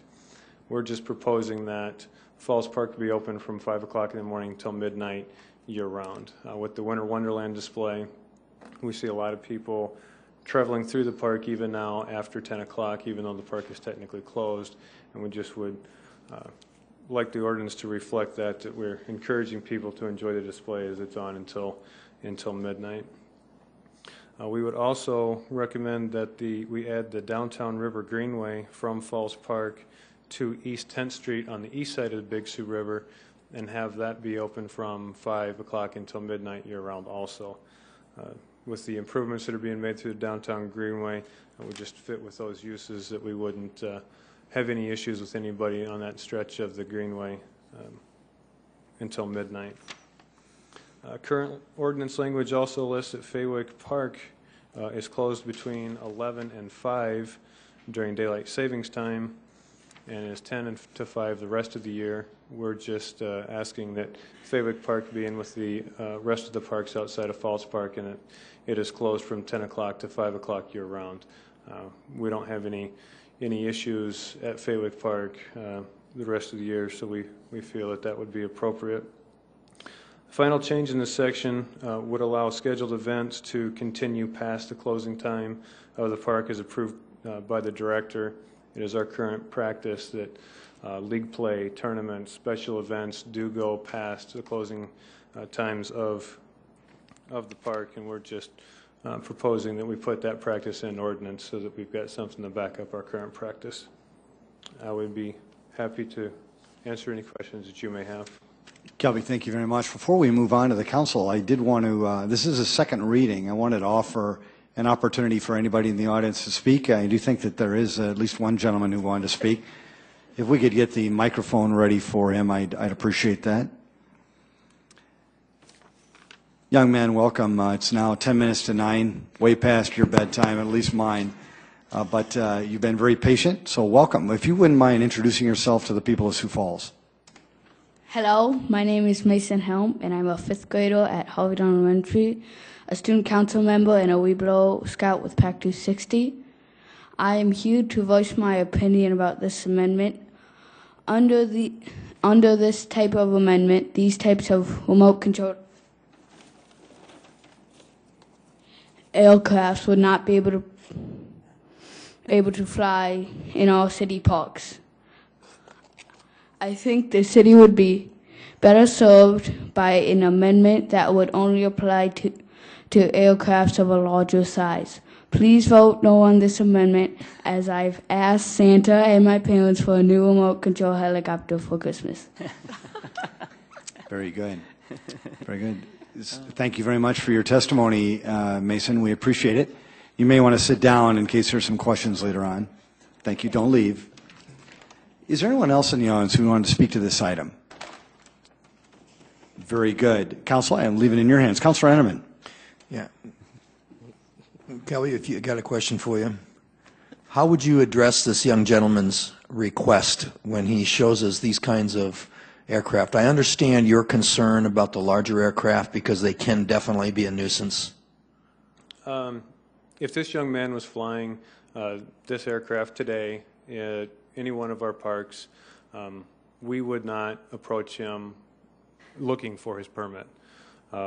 Without causing us any issues, there's no reason for us to even address the activity. However, if he was flying those aircraft at a softball tournament in the middle of Sherman Park when there's hundreds of people trying to watch a softball game, it could cause some issues, and then we would be looking for a permit, and then we would try to find him a more suitable location for that activity. We're not by any stretch trying to prevent him from flying his aircraft within the park system. We just want to make sure that if he's doing it at a busy time in a busy place, that we can help him find a more suitable location. Thank you. Councilor Anderson, Jr. Kelby, don't go anywhere yet. Kelby, where has this been a problem? Well, over the past several months, we've had lots of inquiries, and it's simply been one of those things where as we work through that process of trying to help find them a location, we felt that if we were to establish a permitting process, then we would ensure that we were helping them with those locations and the typical suitable locations and times to do that. Again, we're not trying to stifle the activity, we're just trying to make sure that it's done appropriately. Okay, you're saying suitable locations. Where are those locations?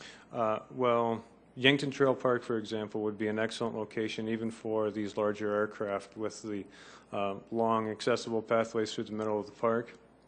So, you know, today again would be a great example. In the middle of June, it would even be good. The first weekend in June during a soccer tournament would not be a good time for it. So we're just trying to make sure that that we're being prudent with the activities and trying to help them with times and locations. Again, there's other activities that happen within the park system that really fall under the same kind of thing. So I mean, we're just trying to make sure that we're being responsible. Councilor Stagers. Yeah, this was an issue that was brought up at the last meeting, Mason. And hey, I'm glad you're here tonight because I agree with you. I think we need an amendment here because what we have the Parks Department telling us this evening is they're going to exercise discretion. Well, that means anything they want. So we have to get this down to more clear as to, you know, whether you can use your toy aircraft or not in the parks. And so because of that, I'm just going to simply make a motion now that we defer this until December 4th meeting of the City Council, and in that time we will definitely have an amendment to submit for this ordinance. I'd second that motion. It's been a motion to defer this item to December 4th. It has been seconded. Is there any further discussion? Mayor? Yes, Councilor, geez, I'm losing it, Karski. Sorry, Councilor Karski. And Councilor Staggers, I brought this same point up at the informational meeting when this was introduced to us, and same concern. These young Cub Scouts, they have a remote control plane to fly. It's not the Parks Department that enforces the laws. Typically, I don't think they're going to be down there telling somebody that they can't do it.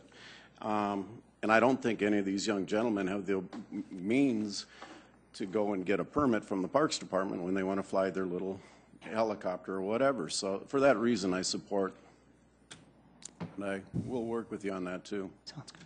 Councilor Rolfe.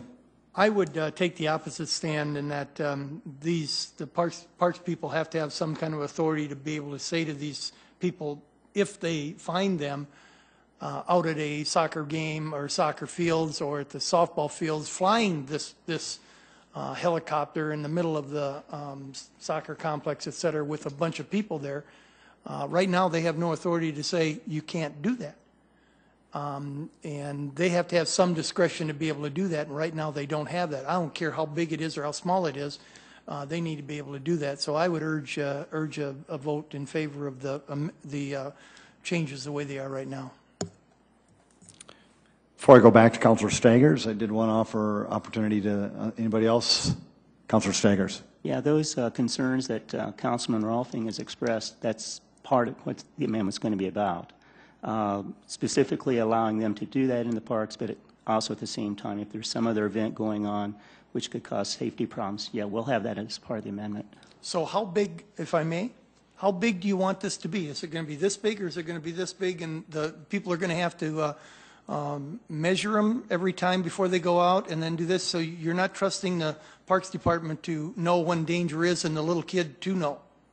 There is an amendment on the floor. It is to defer this item so that additional discussion can be made on this and try to come up with a potential amendment. And it sounds like you'd prefer to do that at a later time versus tonight. So with that in mind, a roll call vote, please. Okay, Council members Aguilar, Yes. Anderson, Yes. Entenmann, Yes. Jamison, Yes. Karski, Yes. Rolfing, Yes. Staggers. Yes. Thank you. That is passed 7-0. Item 27. This is second reading, an ordinance of the City of Sioux Falls, South Dakota, providing supplemental appropriations. Good evening, Chad Hebe with Public Works. One of the revenue streams used to expand arterial streets is the arterial street platting fee. During the first 3 years of its existence, we collected an average of $275,000 per year. In 2009, we collected slightly more than we budgeted for. And as you can see on the graph in front of you, in 2010 and 2011, we collected less than we budgeted for. To date, in 2012, we've collected approximately $968,000.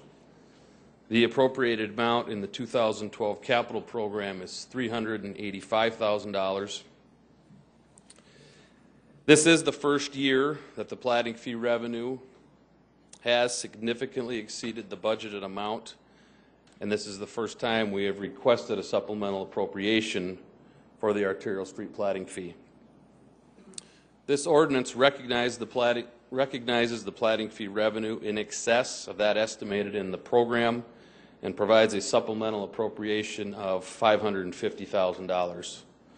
These funds will be used for the design, right-of-way acquisition, and construction of our key arterial street expansion projects. Thank you, Chad. This is a second reading. Anybody in the audience want to speak to this item? Council?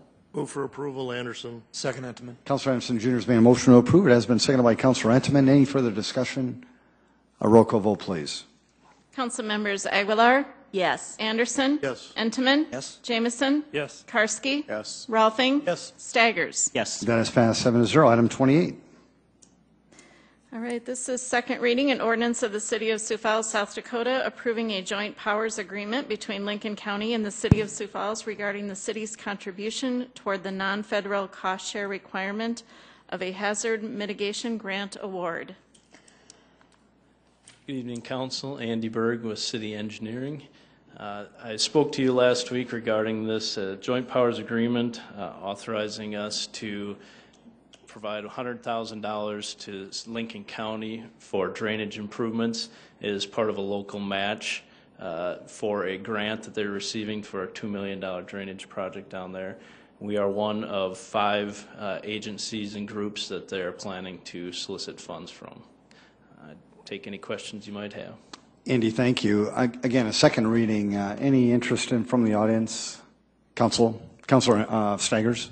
Yes. Andy, can you say something about this watershed owners group? Are they contributing $100,000 also? And I've never heard of this. Sure. No, I don't. The county is working with them on that. They're working with all 5 of these agencies, basically working through the logistics of it and nailing down that amount of money that they're going to be collecting.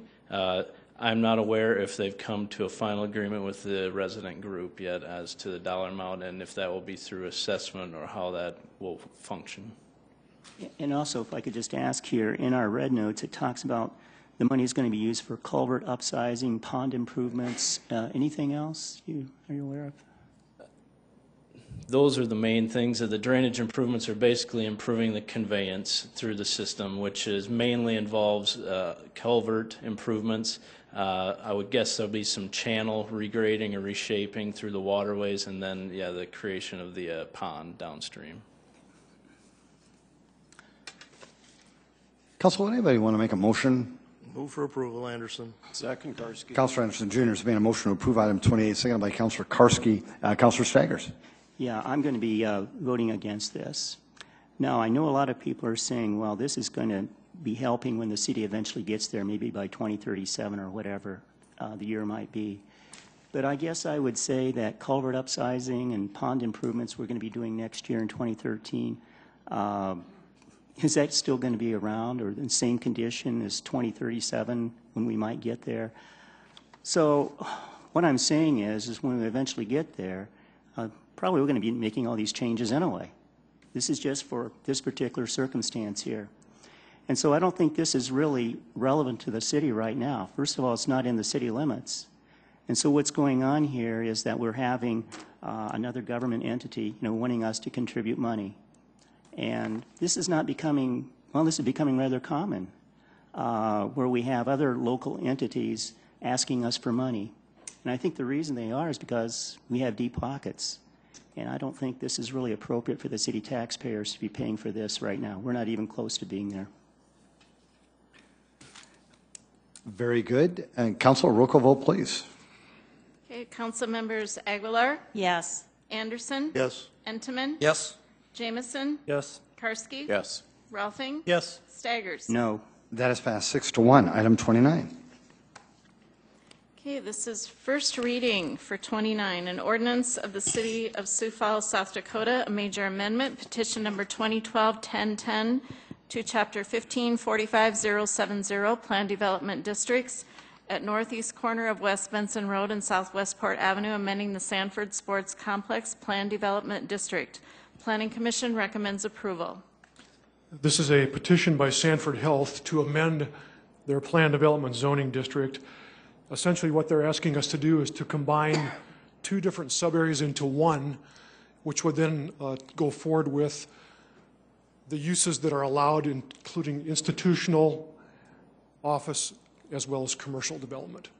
So we're combining two areas into one just to simplify their future development process. Mr. Mayor? Yes, Councilor. I need to recluse myself. Yeah, okay. Councilor Arneman is going to recuse himself from this one. Council, would anybody want to make a motion to set a date of hearing and second reading for Tuesday, December 4th at 7 p.m.? So move. Second, Karski. Councilor Anderson Jr. has made that motion, seconded by Councilor Karski. If there's no further discussion, a roll call vote, please. Council members Aguilar, Yes. Anderson, Yes. Jamison, Yes. Karski, Yes. Ralphing, Yes. Staggers. Yes. That is passed 6-0. Item 30. This is first reading, an ordinance of the City of Sioux Falls, South Dakota, rezoning property at 2201 West 95th Street from the RC Recreation Conservation District to the S Institutional District, petition number 2012-1006, and amending the official zoning map of the City of Sioux Falls. Planning Commission recommends approval. This is a petition by the Harrisburg School District. We've been working with them for some time on this site, which is under construction with both elementary and middle school.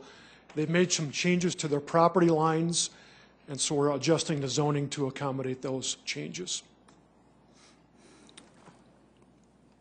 Council, would anybody want to set a date of hearing and second reading for Tuesday, December 4th at 7 p.m. for this item? So moved, Aguilar. Second, Anderson. Councilor Aguilar has made that motion, seconded by Councilor Anderson Jr. Is there any further discussion? A roll call vote, please. Council members Aguilar, Yes. Anderson, Yes. Entenmann, Yes. Jamison, Yes. Karski, Yes. Ralphing, Yes. Staggers. Yes. Thank you. That is passed 7-0. Item 31. All right, 31 is first reading, an ordinance of the City of Sioux Falls, South Dakota, amending the revised ordinances of the city permitting clubhouses. Planning Commission recommends approval. This amendment to the city zoning ordinance has been reviewed by the City Council Land Use Committee. There's a recommendation to take this forward, so we took it to the Planning Commission. Essentially, this would add a new definition of clubhouse and eliminate the existing club and private club definitions that have been in the ordinance for quite some time.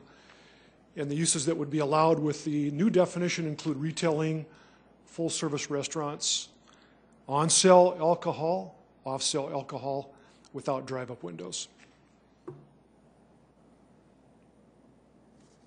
Michael, thank you. Would council, if there are no questions, would anybody want to set a date of hearing and second reading for Tuesday, December 4th at 7 p.m. for this item? So moved, Rolfing. Second, Karski. Councilor Rolfing has made that motion, seconded by Councilor Karski. If there isn't further discussion, a roll call vote, please. Council members Aguilar? Yes. Anderson? No. Entenmann? Yes. Jamison? Yes. Karski? Yes. Rolfing? Yes. Staggers? Yes. That is passed 6-1. Item 32. All right, item 32 is first reading an ordinance of the City of Sioux Falls, South Dakota, amending the revised ordinances of the city by revising Appendix A, subdivision ordinance. Good evening. I'm going to thank you for your patience right now before I start.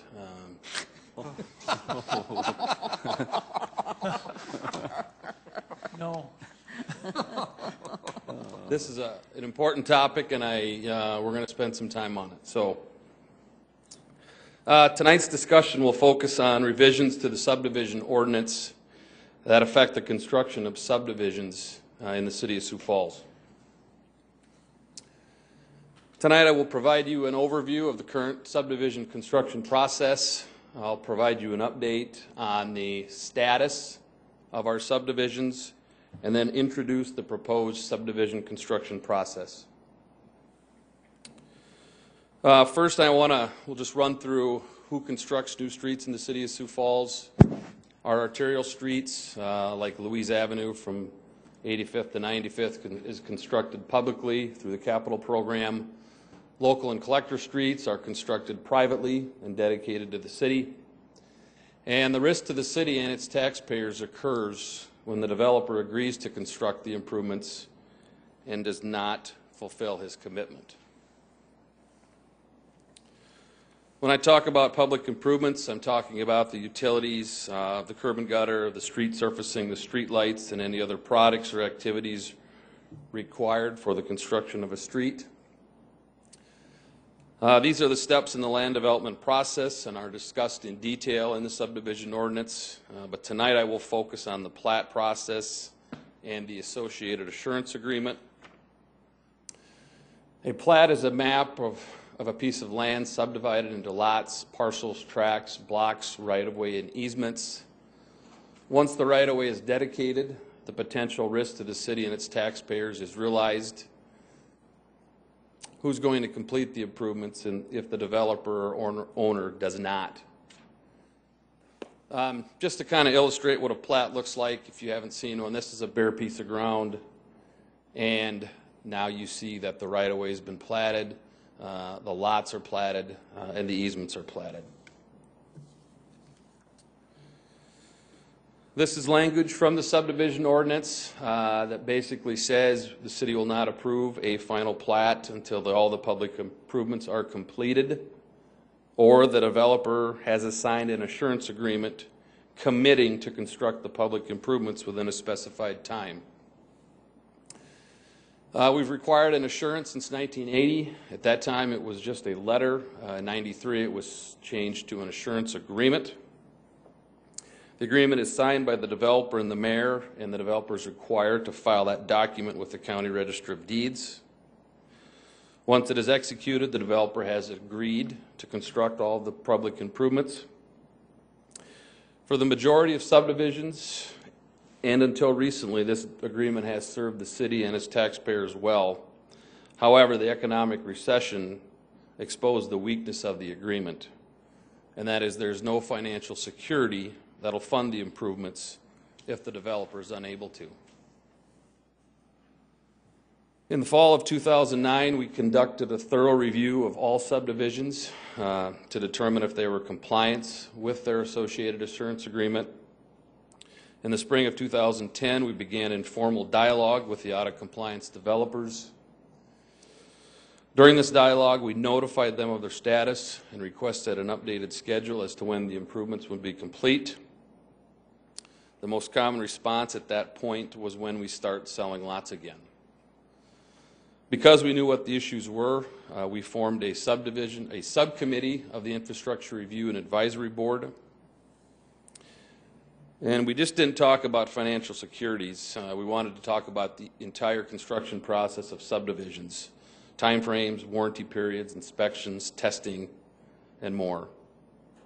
We wanted the construction of subdivisions to be very similar to the construction process for public improvements.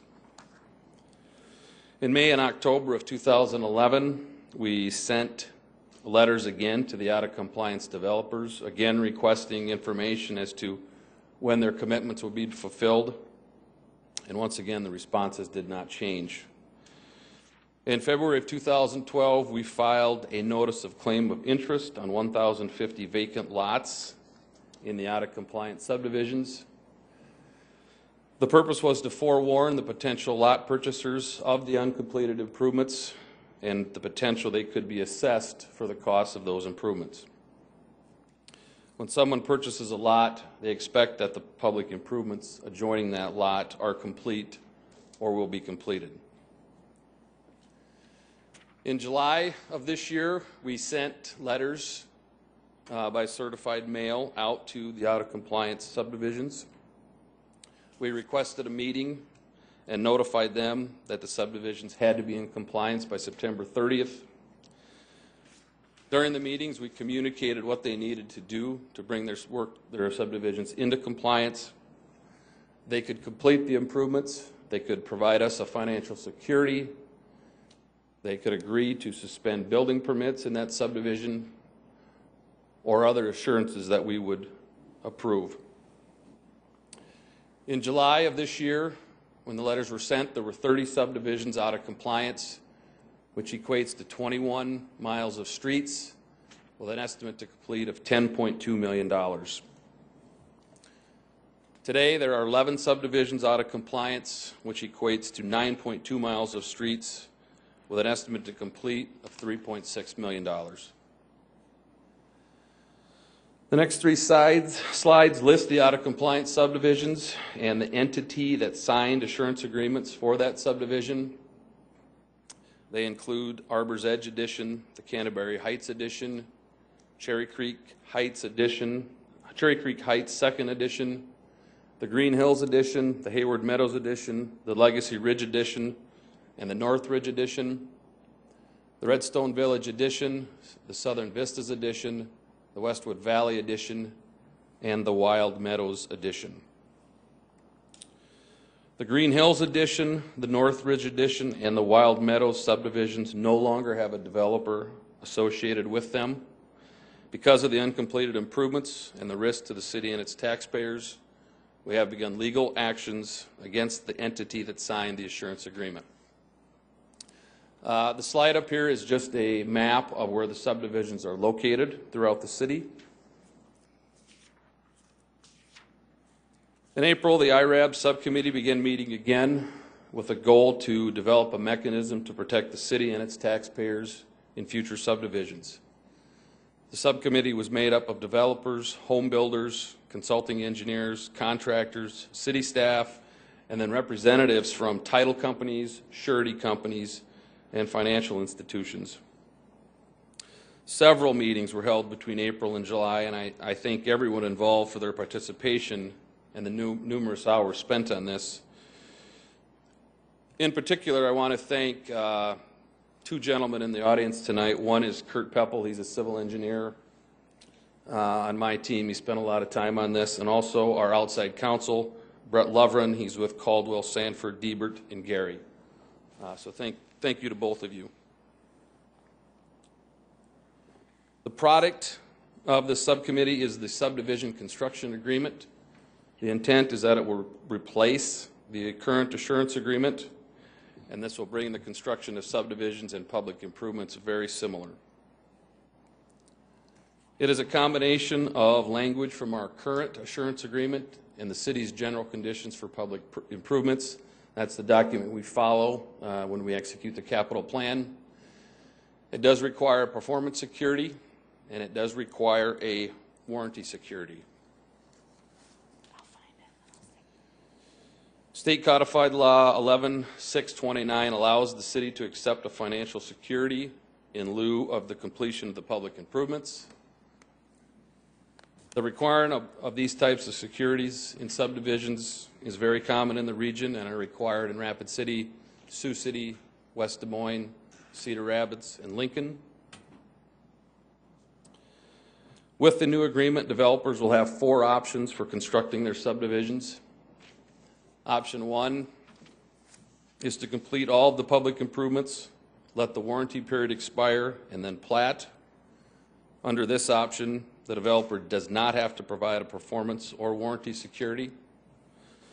However, the time period from when construction begins to when platting could occur could range from 2 to 3 years. Option 2 is to complete all the public improvements and then plat. Under this option, the developer does not have to provide a performance security, but would need to provide a warranty security. Option 3 is to begin construction and then plat at some point during the construction period. Under this option, the developer, at platting, would provide a performance security for the public improvements not yet complete, and then a warranty security. An example, if a developer was going to construct an 8-lot cul-de-sac and the public improvements were estimated to cost $100,000. Under this scenario, the developer has completed all the improvements except the top lift of asphalt.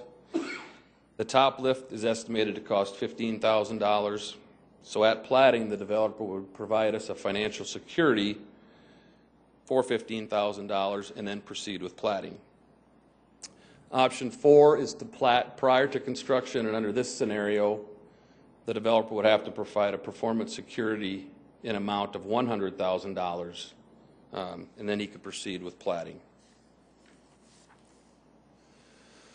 All right, very quickly, the agreement covers a lot of pieces of this. There's declarations that include the developer wishes to develop, the city wishes to prevent the use of public funds to complete the private development. The agreement must be executed prior to the approval of a plat or the issuance of a construction permit. And then also they have to declare how they're going to proceed with construction. Are they going to construct before platting or plat before construction?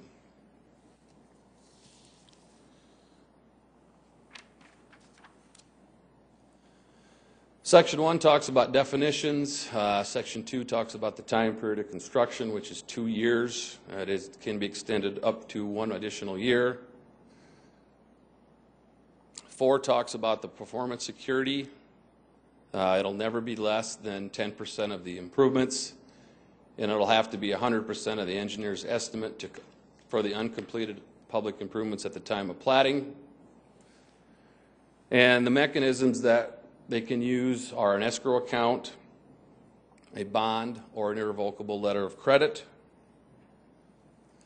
Section 5 does talk about that we do allow performance security reductions. Section 6 talks about the warranty and acceptance policies. The utility acceptance will include all the utilities and will be warranted for 2 years. Final acceptance will be the curb and gutter and surfacing, and we'll have a 1-year warranty, and those warranties are the same as that we have today, so we're not changing any of the warranty times. 7 does talk about the warranty security. It'll be in the amount of 10% of the engineer's estimate to construct all the improvements, and once again, it'll be secured in favor of the city by an escrow account, a bond, or an irrevocable letter of credit. Section 8 talks about warranty inspections. Section 9 discusses the requirements of the engineer's estimate. Section 10 provides more details on street lighting. Section 11 through 21 were taken directly from our general conditions for public improvements.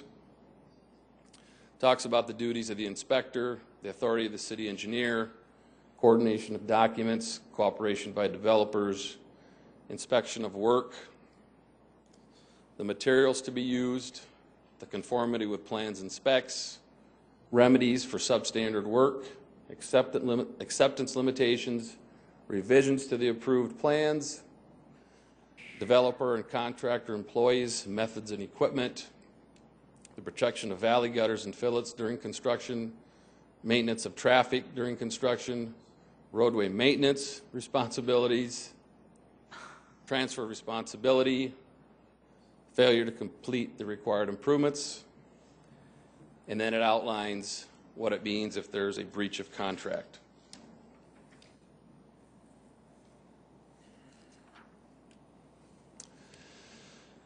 To conclude, the subdivision construction agreement, just like the assurance agreement is today, will be signed by the developer and the mayor.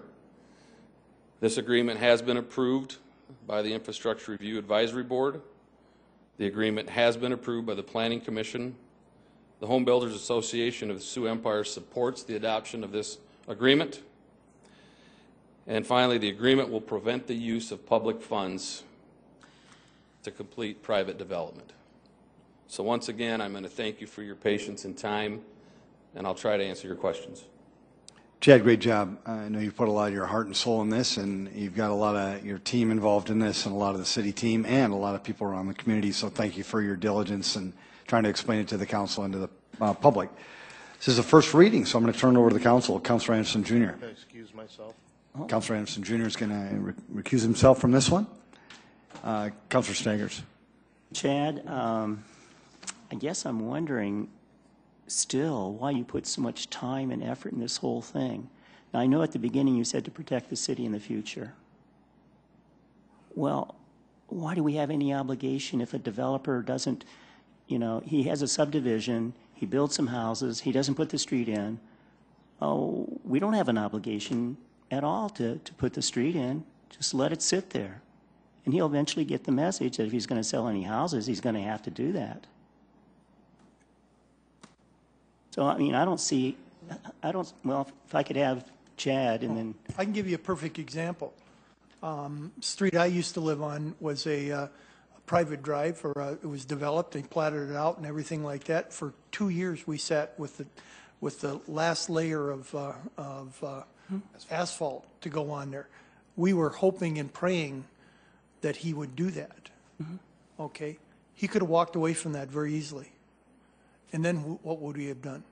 This would have prevented him by having that bond with the city down there. We could have then gone to the city and said he didn't perform on his contract, and they would have been able to say, we've got the 10% down here. We can now put the final layer of asphalt down on there for you. We've got the money to do that, and we're not stuck as a city to do that. Chad, would you take Councilor Staggers back? Correct? Would you take Councilor Staggers back to the slide with the $3.6 million liability, along with the developers that are no longer in business or can't be found? See, I'm contending we don't have any liability. That's what I'm contending.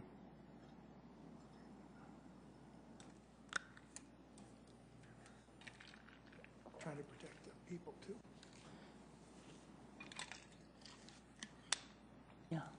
Well, first of all, I would say that when a home buyer or a home buyer buys a home or a lot in a subdivision, their expectation is that the public improvements will be completed. I agree, but we don't have any liability. It's their issue with the contractor, yes. It is, but it's public right-of-way, and which is the responsibility of the city. Well, it becomes our property once it's been completed. If it's just sitting there. Once it's dedicated to the public for the use as right-of-way, then it becomes public right-of-way. You said something to the effect that they won't sell any lots. Well, there's subdivisions out there that are 90% sold, and there is no top lift of asphalt, and there's nobody to put that top lift on except the City of Sioux Falls. Well, I guess I would say that the easiest way to get around that is simply do not assume the right-of-way or any of that until it's completed. Well, let me back up a second. When we looked at this issue, there's two pieces of this. There was the A, which was the 30 subdivisions that were out of compliance. The 30 subdivisions who committed to completing improvements and then breached a contract with the city. So we've dealt, I think, fairly well with the 30 when we're down to an 11. It's great. And then the next piece of this is to, how do we not be in this situation in the future? I can tell you there's a community just south of us that spent $300,000 of their sales tax revenue to finish developments. And I would maybe refer to Dave on potentially the liability of the city, but in my opinion, those roads are going to have to be completed. I agree. It's just a matter of when and who's going to do it. And, you know, I think we should make sure that we don't get stuck with it ever. He's doing. And that's what we're doing. Well, what's going on here is that we're coming up with this rather elaborate scheme, which is making things, I think, a lot more difficult, when it's much easier just to say, look, we're not going to assume any liability for this until we actually get the street deeded to us, the right-of-way deeded to us, and that's it. So if you build all these houses and you don't complete the street, well, hey, we don't have any liability. You're going to have to take care of that issue. And if you can't take care of it, you'll eventually probably end up selling it, and somebody else will have to do it. But we can get away from all of this, from what's been presented tonight. This is just really getting to be really very complicated. Well, there's no way that the developer, the platting process is what triggers this. Once that right-of-way is dedicated to the City of Sioux Falls, the road and the improvements have to be complete. So what you're saying is they should not be allowed to dedicate the right-of-way until the improvements are complete. That's right. And that would solve the problem. It potentially would, but I don't think that's the solution here. I've spent countless hours with the development community working on what's a solution so that everybody can win in this. Yeah, I just, once again, finally, let me just mention, I just think... No, Councilor Staggers, good job. Thank you. Just simply should make this as simple as possible without making it complicated. Because, well, the presentation you gave tonight was only just partial. I mean, you were reading off all those other areas of the ordinance, and I'm just sitting here thinking, we don't need all of this at all. Actually, Councilor Staggers, thank you. Councilor I guess I do disagree here. I guess the bottom line is that you've got people out there that are putting their neck out to develop, and they are, counting on the fact that they're going to be able to get the funding that they need, counting on the fact they're going to be able to sell the lots. The economy takes a hit. You know, they've built a few lots out there. They put in a city street. The perception it is a city street. And now the Yahoo takes off and leaves everybody hanging with it. These guys are hanging, the banks on the landowners that are doing it. There was a good faith contract that was met with them. There was a good faith agreement made with the city when it comes to this. Now the bottom line is, whether we like it or not, there is a point in time in today's society where there's a lot of legalese and there's a lot of accusations out there, and everybody is suing everybody because they can. The bottom line is this ordinance, this thing protects the citizens of Sioux Falls against that. It's making the developers commit to the project by a letter of credit or whatever it is that they have to get from their bank. It's making them to be good business people. And I think we are a growing city. We're not Tombstone out here anymore that's totally undeveloped. And we've got a responsibility to continue to assure that this community is going to continue to develop in a realistic way. And you're right. Councilor Staggers, you know, it's a lot of BS, quite honestly. Yeah. But unfortunately, that's the way it is today, and I would hope that we would support this and pass it. Good job. Well done. Council, would anybody want to set a date of hearing and second reading for Tuesday, December 4th at 7 p.m. for item 32? So move, Entenmann. And seconded, Rolfing. Thank you. There's been a motion to set this date of hearing and seconded by Councilor Rolfing. Yes, Councilor Jameson. I know it's late, but that's just the way it goes, I guess. Chad, a few questions, if I could. Certainly. Tell me how you feel this will, do you feel this will separate large developers from the would-be small developers? Do you think this prohibits or prevents guys who just want to start up and try to do something like this from ever doing it? Is there a financial burden that's too great? I think when they have to provide us a financial security, it's going to depend on, their financial situation, their credit rating, how much money they have in the bank. I do think that if there is, I don't think it's going to limit somebody from getting into the business, but if they're not financially sound, the cost for them to get the security could be higher than somebody in a different or a better financial position. Okay, do you see it promoting growth or promoting development? I do. In what way? I guess my opinion, or the opinion of the group, is that the people that maybe are in the development business that potentially shouldn't be. And I think it's going to bring the playing field to an even level. I think that the one thing that we have to be with all the developments is consistent. And I don't think things have been done as consistent as they needed to be in the past. And I think this will bring everybody to the same playing field. Okay, and then in the past, how much has the city spent on finishing out developments in the city of Sioux Falls? I am aware of, in my time here, which is a little over 6 years, I'm aware of one instance where we probably completed improvements to the tune of $150,000 okay, on a particular street.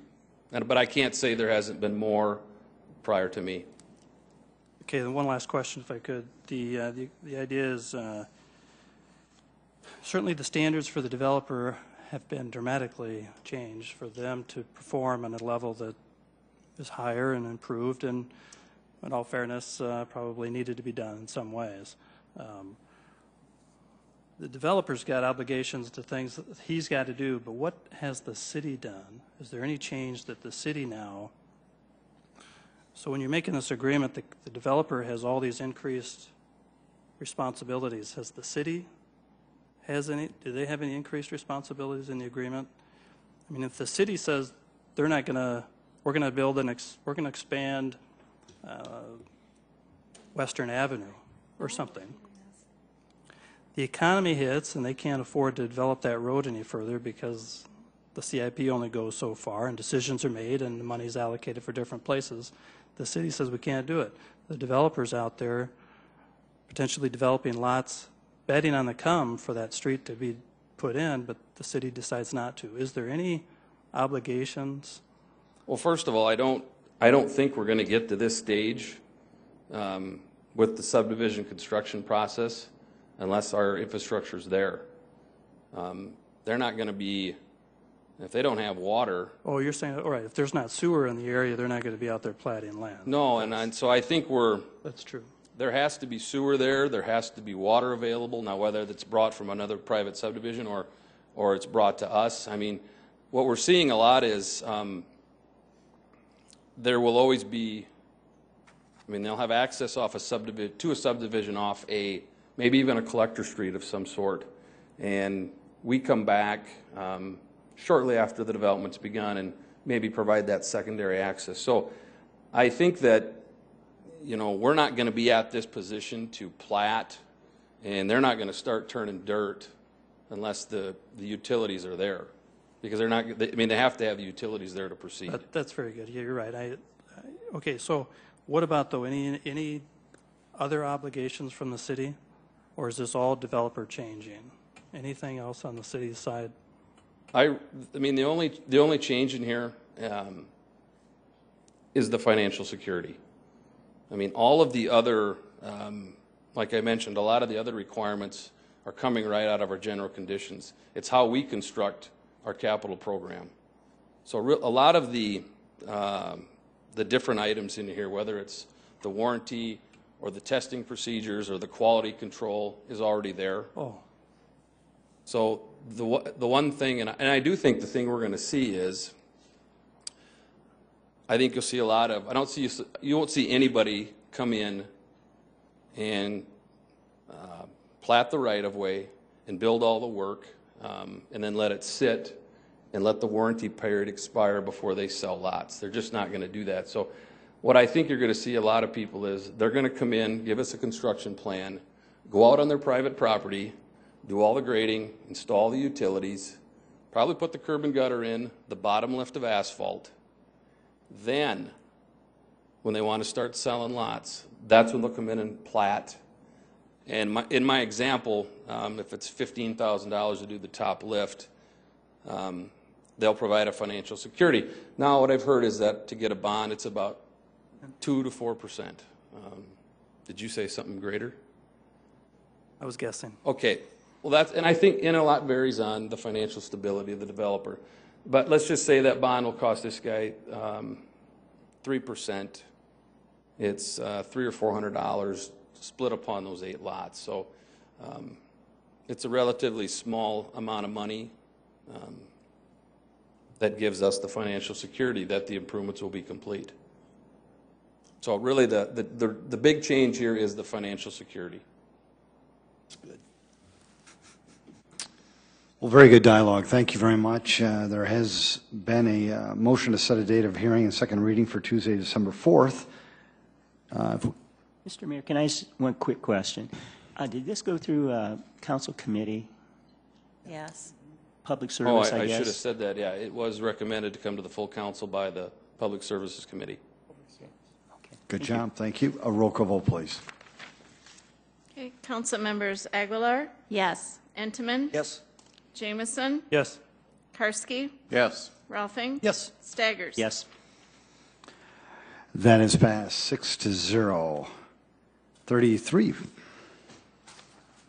All right, 33 is first reading an ordinance of the City of Sioux Falls, South Dakota, revising, amending, restating, codifying, and compiling certain existing general ordinances of Sioux Falls, South Dakota, providing for the repeal of certain ordinances not included therein, providing a penalty for the violation thereof, and providing for the manner of amending the code.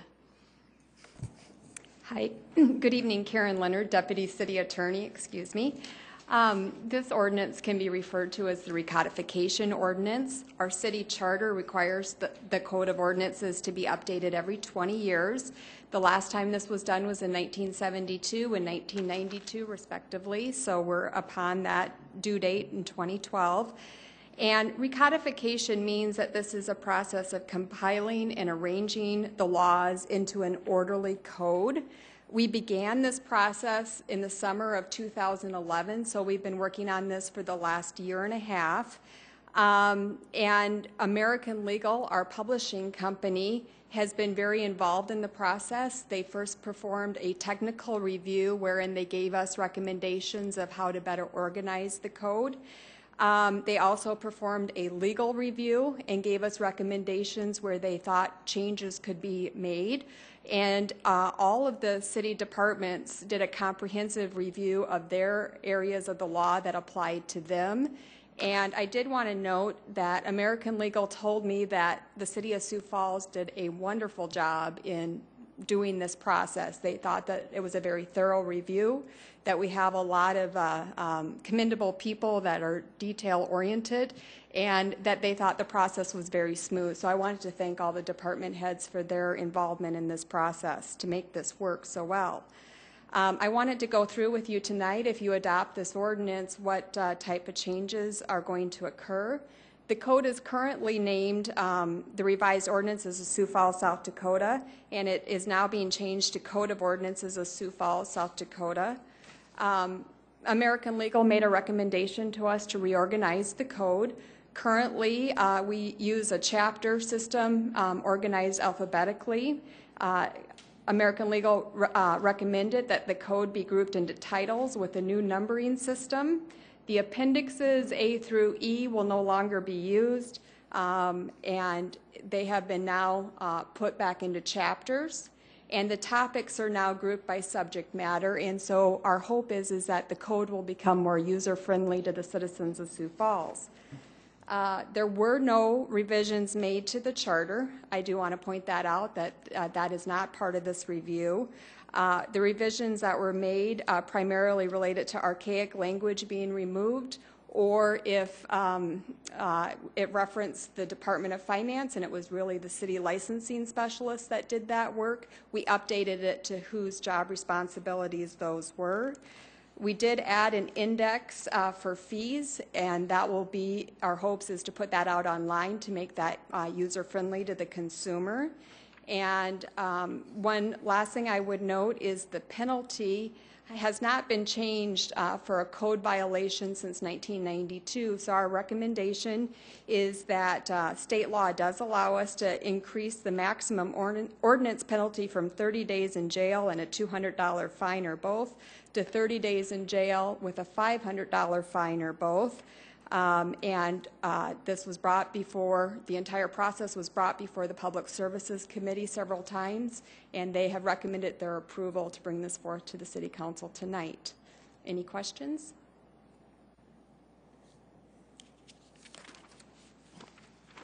Council, would anybody want to set a date of hearing and second reading for Tuesday, December 4th at 7 p.m.? So moved, Rolfing. Second.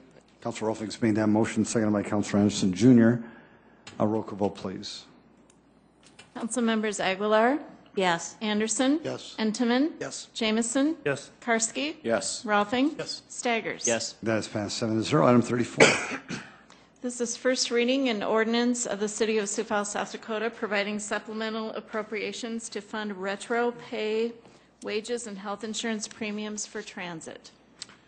This request would provide a $210,000 supplemental appropriation. The fund source is the Transit Fund unobligated fund balance. In April of this year, in August of this year, the City Council received a memo from the City Attorney's Office indicating that a transit labor agreement had been reached and that labor agreement was retroactive back to April 1st of 2011. And that indication was that there would be some impact on the current budget and that we would monitor the budget throughout the rest of this year to determine what type of an appropriation, a supplement would be required. So now we're bringing this forward. The $210,000 is based on the City Finance Office's analysis, and we are requesting approval of that, and this is first reading tonight. Councilor Staggers. Yeah, Mike, did you say something about April 2011? Yeah, the agreement was retroactive to April 1st of 2011. On our red notes that we have here, it says, and provides retroactive pay for 2012. Is that just a mistake? It might have been. Okay. I can forward you the August 3rd memo once again that kind of outlines okay. Summary of the labor agreement. Okay, sounds good. Okay. Councilor Rolfing, would you like to set a date of hearing and second reading for Tuesday, December 4th at 7 p.m. for item 34? You bet I would. Second, Karski. Thank you. Councilors, I appreciate that. Roll call vote, please. Council members Aguilar. Yes. Anderson. Entenmann. Yes. Jamison. Yes. Karski. Yes. Rolfing. Yes. Staggers. Yes. Thank you. That is passed 7-0. Item 35. 35 is first reading an ordinance of the City of Sioux Falls, South Dakota, amending the revised ordinances of the city to further define when an animal can be declared vicious and to provide certain requirements after an animal bite incident. Keith Hallenstein, Assistant City Attorney. I also have Sergeant Colwell with the Police Department here. This ordinance makes basically 5 changes to our present ordinance on vicious animals. The first change sets the standard for when an animal can be declared vicious regardless of where that animal attack or bite occurs, whether it be private or public property. The second change provides a lengthier time, changing it from 5 to 15 days in which a person has to bring their animal into compliance if it's been declared vicious. That period was lengthened to make it the same amount of time that a person would also have to appeal that decision under administrative appeal process that we have in place now. The third change is to allow animal control, the police department, to impound an animal that is not in compliance after it's been declared vicious. The appeal time is run and they have met certain requirements. If they're no longer in compliance under the present ordinance, we can only do it if the animal's at large. For instance, what this would allow us to do is if one of the things that an animal owners are required to do is to get a certain amount of insurance once their animals have been declared vicious. Right now, if that policy lapses, we don't really have a basis to go in and impound that animal. This would provide us the opportunity to do that. The last two changes then basically would impose upon the animal owner some duties. First of all, in section 7-3.1 as proposed, it would provide a responsibility on the animal owner to notify police or animal control once there's been an attack or a bite incident. And under subsection 7-3.2 would require the animal owner to exchange name and address information and provide any assistance to the victim of that attack or injury if they need that. I'm available for any questions. Council, if there are no questions, would anybody want to set a date of hearing and second reading for Tuesday, December 4th at 7 p.m.? So moved, Karski. Second, Anderson. Councilor Karski's made that motion, seconded by Councilor Anderson Jr. A roll call vote, please. Council members Aguilar? Yes. Anderson? Yes. Entenmann? Yes. Jamison? Yes. Karski? Yes. Rolfing? Yes. Staggers? Yes. That is passed 7-0. Item 36. A resolution approving a fraud control policy for the city.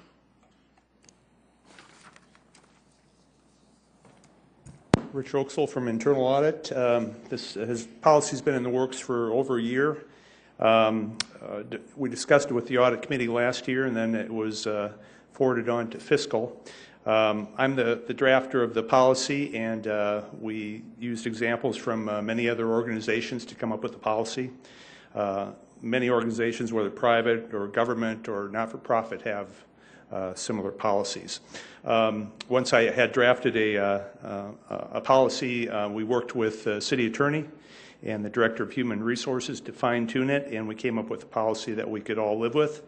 And Fiscal Committee, we discussed it with them, and they passed it on to the full council. And if there's any questions, I'd be happy to answer those. Council? Move to approve the resolution, Entenmann.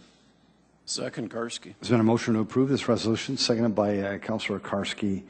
If there's no discussion, a roll call vote, please.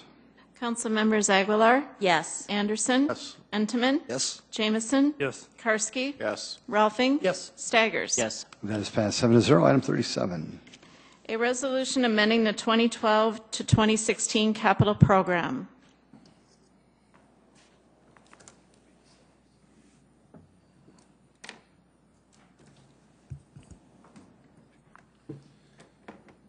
This resolution amends the Arterial Street Improvements Project in the 2012 to 2016 capital program. It increases the amount of the arterial street platting fees by $550,000 and the water distribution platting fee by $350,000 for 2012. We talked arterial street platting fees in item 27.